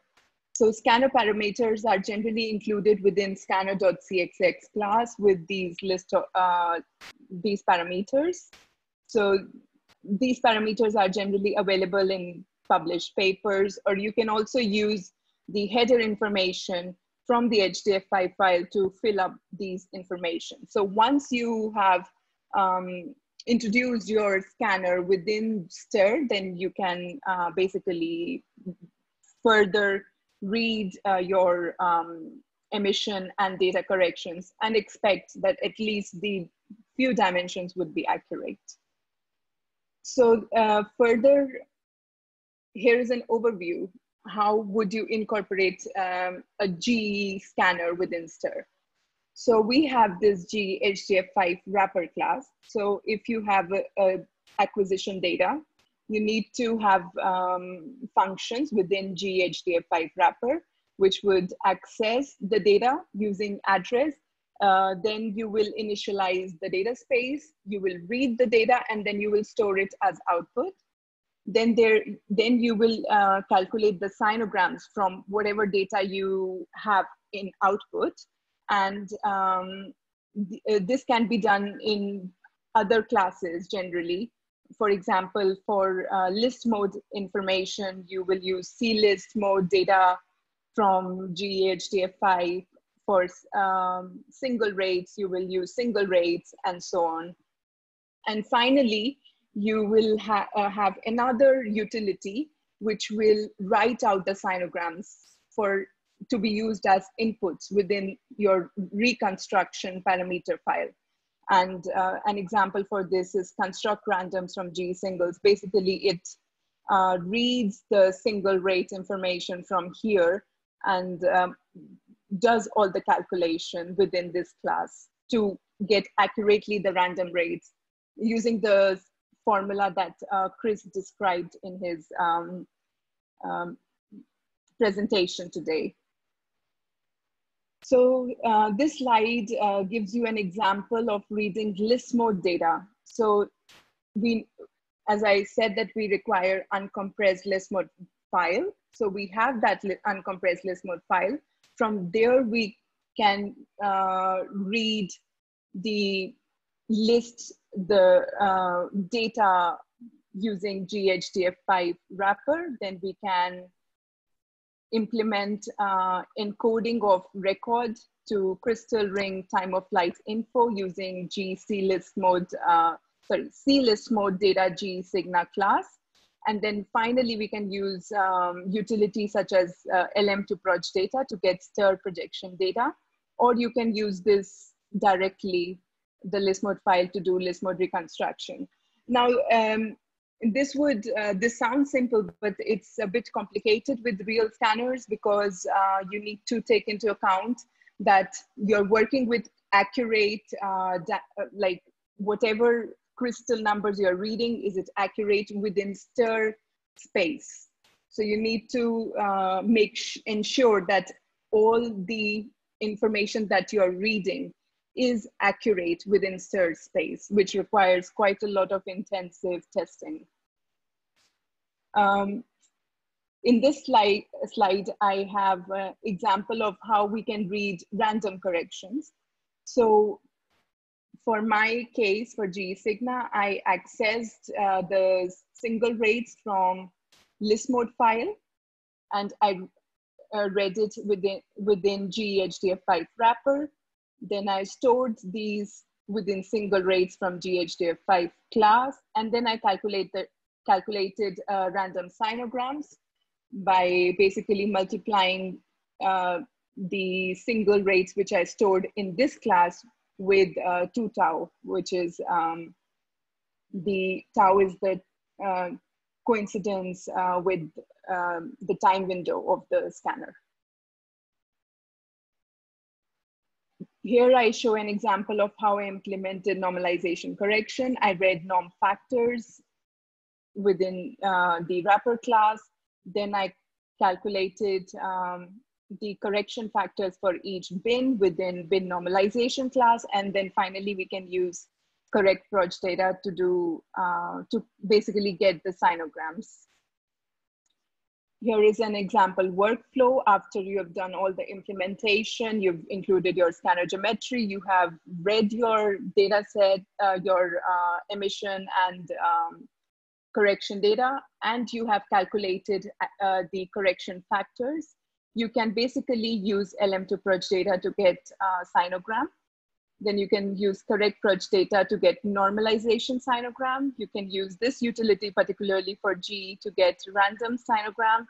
And in G scanners, we need to rotate our MRAC image. This is because the Y0 is not identical for G and for stir. So we need to take into account a view offset. Hopefully this will be, as Chris said, we will have in version, in release 5.0, we will have this. So you won't need to rotate MRAC image anymore. You can use pre-existing utility calculate attenuation coefficients to calculate attenuation sinograms. And finally, you can do scatter correction using single scatter simulation. Currently, we don't have time of flight scatter correction implemented, but I mean, hopefully we have in future.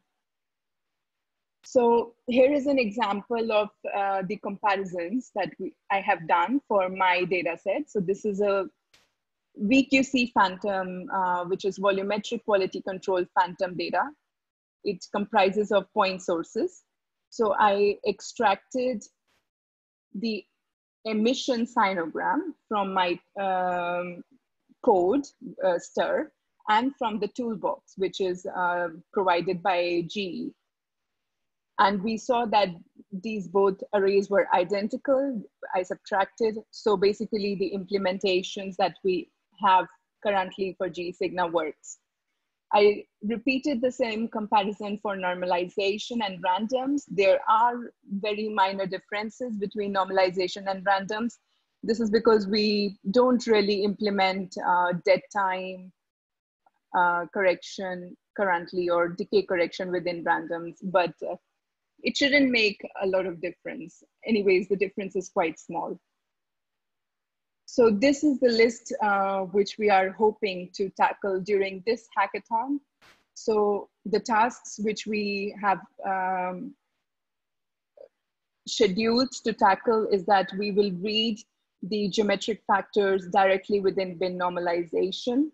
Then we will test our current implementation for randoms correction. It's because Under has made it more general, so we need to test the current implementations. We will also upload a phantom data set from gsigna PET-MR on Zenodo. We will upload emission and norm sinograms converted into stir from Toolbox on Zenodo to compare with all of the implementations that will be done. Then we will also need to incorporate some simple tests to see what if we have same number of counts within STIR and Toolbox, and we will compare other basic things such as single arrays. Finally, to do more accurate tests, we will basically compare the sinograms that we uploaded on Zenodo with the ones that we calculate with the code, and hopefully this is an exhaustive list, but I think that we would like to have more input of what else we can include to test our code. And finally, we will create some example scripts for G scanners. We have a VQC Phantom dataset, which we are planning to upload on Zenodo. It will include uncompressed list mode file, some RPDC files, and reconstructed images for PET and MR. And we also have one Phantom dataset from Discovery MI in RDF9. We might not be able to upload it on internally. Further, we will also upload some sinograms as test data. And this is an example on how currently we have organized the tests for unlisting in STIR. We will basically use LM2proj data to unlist the uncompressed list mode file, get STIR sinogram, and compare it with the sinogram on Zenodo. Also see if it has total number of counts are equal. Similarly, we will have tests for randoms and normalization sinograms. Of course, more input is welcome on tests. That's it. Thank you. Any questions?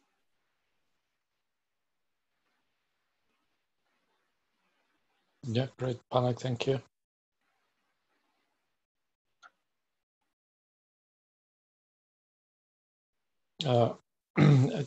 Maybe I just have a comment regarding getting data from the scanner. So on the scanner, it is stored as RDF somewhere, but it's kind of hard to find. So GE has some tools for exporting data. Now what they do is they wrap it in some DICOM files, similar to what Siemens and others do. And so I've recently incorporated some work in our PET RD2 separate project to extract the data from GE raw PET DICOM files, the RPDCs, so that you get the RDFs out from there. So that doesn't sit in STIR for various reasons, but so you have to run that first. You get your RDFs and then STIR runs from there. Okay. So it'll be interesting to hear later, see if people can contribute some RDF9 data, Phantom data ideally, that we could add to our test set. Okay, any further comments, questions? No, in that case, I think we'll pass to George. Thanks, Chris. Let me just share my screen. Yep, seems to be working okay. Okay, fantastic. Yeah, I haven't really spoken to or met anyone else in this meeting. So hi, I'm George. I'm a PhD student with University of Manchester and Christie, based in Manchester as well.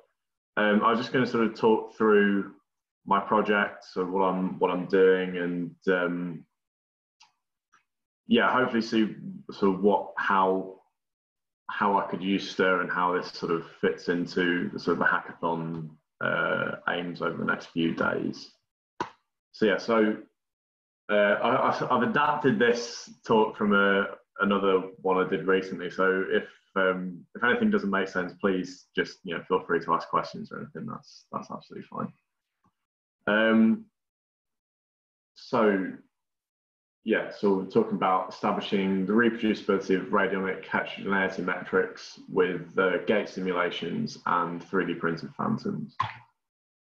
So obviously we know that PET is by its nature it's a quantitative imaging process where our pixel values give the activity concentration that we calculate to have emanated from a particular space on the patient. This numerical information can be thought of as like a distribution just like any other, and can tell us quite a lot about how a tumour is behaving. For instance, the shape of a tumour might be indicative of its aggressiveness, or the heterogeneity of the uptake throughout a tumour might tell us how a tumour is responding to radiotherapy. The study of statistically quantifying these properties from a medical image is known as radiomics, and it's one of the fastest growing fields in modern medicine, accelerated by the current revolution in data science and machine learning. On the academia side of things, as on this little plot on the right hand side showing just hits on Google Scholar by year of paper release, you can see it's sort of exponentially growing on the academia side of things, as sort of a growing number of research projects use these radiomic statistics to find new ways to stratify patient data sets by diagnosis, by prognosis, how patients respond to treatment, etc. There are a huge number of software packages, both proprietary and open source, that will extract radiomic features from your medical images, and companies are using these statistics to create new and exciting products to help improve diagnosis of cancer or help define more complex irradiation volumes for radiotherapy. So ever more financially rewarding contracts being provided to these companies by trusts and hospitals all over the globe to sort of help improve existing technical abilities with defining, aforementioned precision radiotherapy and establishing better patient treatment protocols. But the big issue surrounding all of this is that basically since its inception, radiomics has struggled in PET and, well, all other imaging modalities. They've struggled with including uncertainties and errors in image metrics. So they're rarely, if ever, even offered by software packages, and kind of even tougher to work out by yourself. And there are many reasons for this, which can be split into two broader topics. So inherent inaccuracies in the PET process, which is Chris touched on earlier, and I'm sure you'll all be familiar. Then you've also got the complexity of the metrics themselves. So when talking about image metrics, it's useful to divide them into three broad categories. So you've got metrics which describe the uptake, the shape, and the heterogeneity of your region of interest. Uptake metrics, as you will know, describe the activity concentration in each voxel, and typically in kilobecks per mil, but this often lacks context. So, where more activity is administered to a patient depending on their size or what you're trying to image, it's common to normalize this in some manner. So if you normalize it to the injector value, it's the SUV, or standardized uptake value. Shape metrics describe the shape of a region of interest, so can be described statistically by familiar metrics such as the volume and surface area, but also the sphericity, the elongation, the flatness. These are all mathematical features you can extract from the box-sized shape of your region of interest. These become complicated by the voxelized nature of your isolated region of interest, so it's common for different algorithms to be applied to interpolate the space between voxels to account for this, really. So finally, heterogeneity is more tricky to define, but is probably the most useful concept that radiomics tries to tackle. And the concept itself is rather vague, as many metrics can realistically describe a distribution of pixel values. The simplest are often described as first order metrics, so the mean, the standard deviation, etc. And these are problematic if you want to sort of develop a nuanced take on the distribution of activity throughout your region, as they're heavily influenced by noise in the data and provide very little by way of spatial information. So you need more detailed metrics if you want to describe a distribution's unique patterns and features. And more modern image analysis introduces texture matrices that are derived from the original image. So most radiomics packages will calculate the connectivity matrix, the size zone matrix, amongst others, by first splitting the image into discrete gray levels, and then higher order metrics are calculated from these matrices. You know, for instance, if the gray level size zone matrix tells you how many groups of different sizes of similarly valued pixels there are, your small area emphasis is an example of a statistic that is larger if there's a tendency for small size pixel groups in your ROI. So for instance, the left-hand side over the right.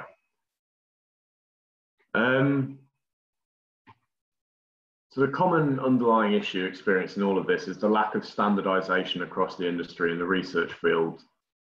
Different centers use different protocols for image reconstruction and data correction, but each individual scan may necessitate a different approach to reconstruction. Different centers use different approaches for defining regions of interest on images. Different image analysis software packages use different algorithms to extract image metrics. Yeah, et cetera, et cetera.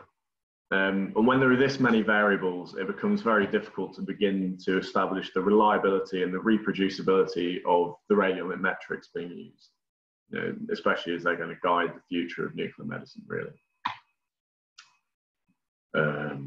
Yeah.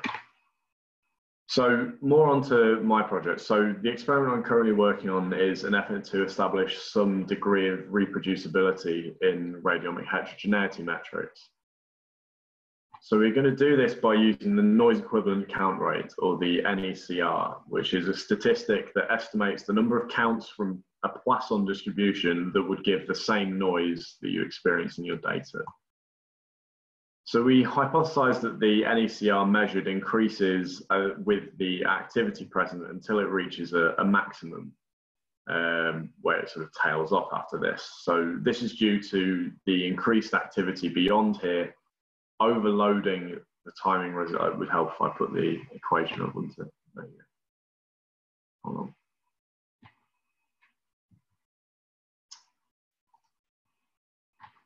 There we go. Yeah, so we hypothesized that the NECR measured increases with the activity until it reaches a maximum. Obviously, as you increase the activity, all of these three are going to increase at a certain rate, but then you'll hit a theoretical maximum beyond which the scanner itself is going to hinder you. So your increased activity overloads the timing resolution of the detector for various reasons talked about earlier, you know, dead time, you know, signal processing, what have you. From then on, more and more of these true coincidences are going to be denoted as being random. And as such, you'd expect measures of noise that you extract from your image to sort of echo this pattern. And as this plot shows, courtesy of Pete Julian, the percentage integral uniformity is just essentially a measure of the range of your pixel values. It echoes this. You know, the nadir of one of the image metric occurs at the same activity as the peak in your NECR.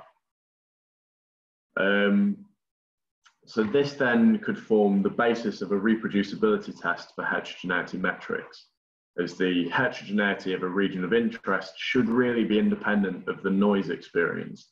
You should really be able to obtain the shape of the underlying activity distribution when imaging at as low an activity as possible.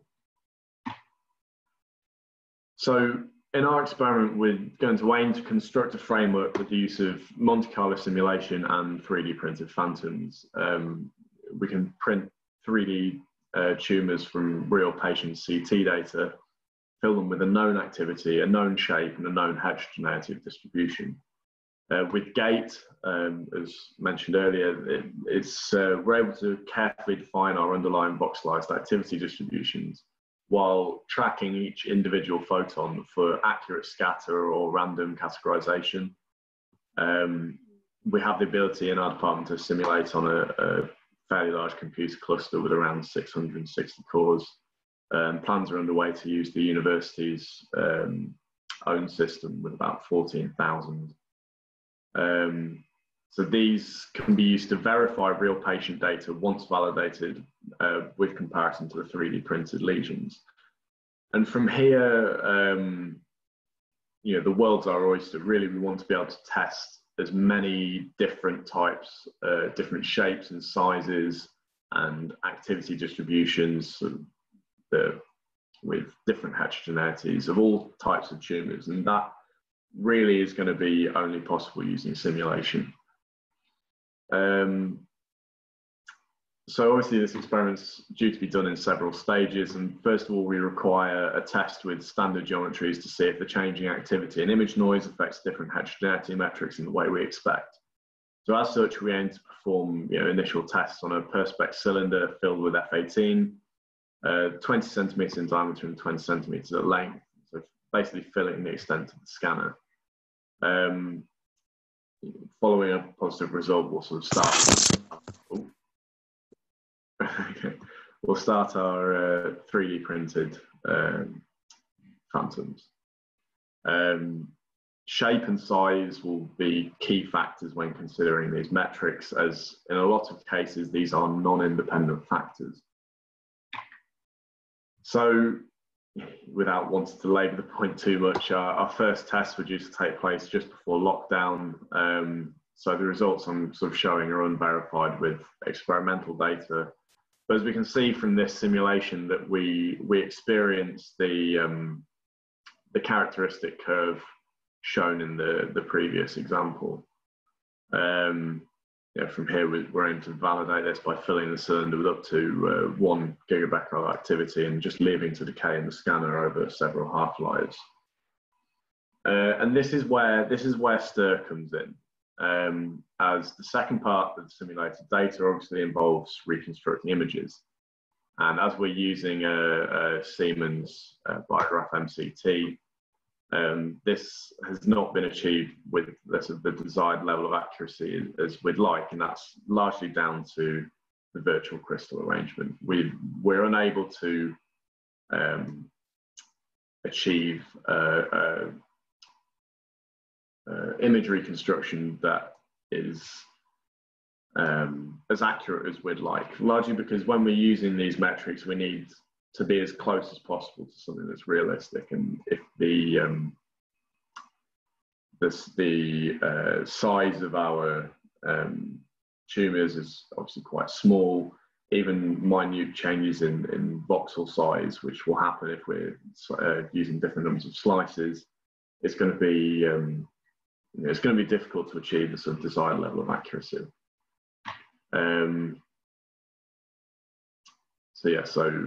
Analysis is currently underway of patient data to develop heterogeneous tumour phantoms with a sort of a full statistical analysis of radiometric metrics on the way. It's still in its early stages, so you know, as these meetings go on, I'd love to sort of come back and keep sharing stuff with people who work with STIR. I think, yeah, there's some real exciting potential here. So yeah, I just want to reinforce that there's an exciting future ahead for radiomics-based AI software in the clinical environment, but any implementations need to be rigorously examined. There's a vast amount of work to be done to ensure reliability and reproducibility. And yeah, there's confidence that this project has the potential to contribute a lot to the conversation around the use of heterogeneity in radiomics. But as I said, we're only in the nascent phase. So I've actually assembled some data to help in the process of this hackathon in terms of the MCT side of things. So I've created a Google Drive link that I can share with everyone here. It contains a simulation, relatively simple, low activity simulation NEMA Phantom with F18. That I've included all of the macros and the root output file as well. And then alongside that, Jose, who I believe is in the chat, has very kindly shared some actual MCT data that he took last week or a couple of weeks ago that I haven't had a chance to look through properly yet, but I believe it's all uploaded. So I'll share that link around after the talk. So yeah, thank you for listening. That's yeah, everyone, I want to say thank you.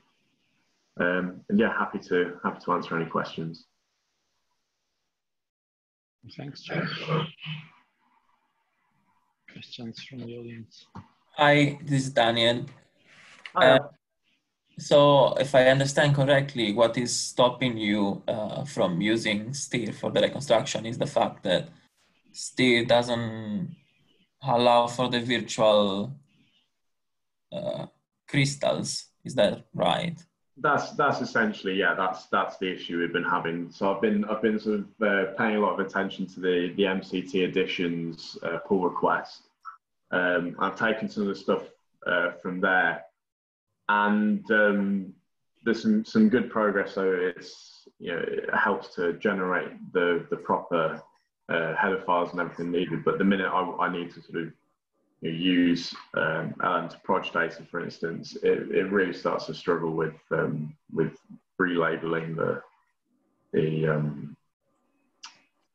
root file data. And yeah, it's something I've been toying with a lot in the background, a lot of stuff I've been doing, but really, yeah, I think it's the kind of thing that needs more stir savvy eyes to look at, I think. Mm. Yeah, so I think there's two levels there. One is being able to reconstruct data from gate, which I definitely think we can enable this week. I don't see a problem with that. The other one is enable reconstruction of data from the scanner, which is slightly more challenging. And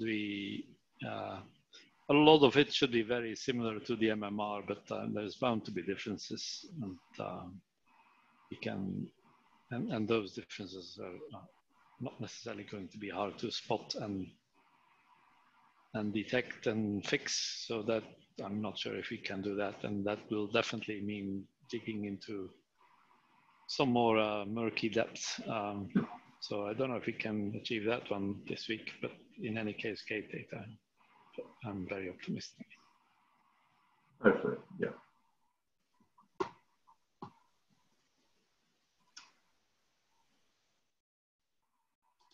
Okay, is there any further questions for George?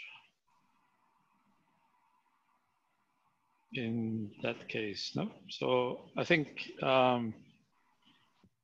this was informative, although even unfortunately somewhat long meeting. But I think I hope anyway that it was useful for everybody online. As I said at the beginning, this was a start for our hackathon, but with talks of interest for another audience. So I'd like to close the sort of general meeting at the moment by thanking all the speakers again, and also thanking you all for joining.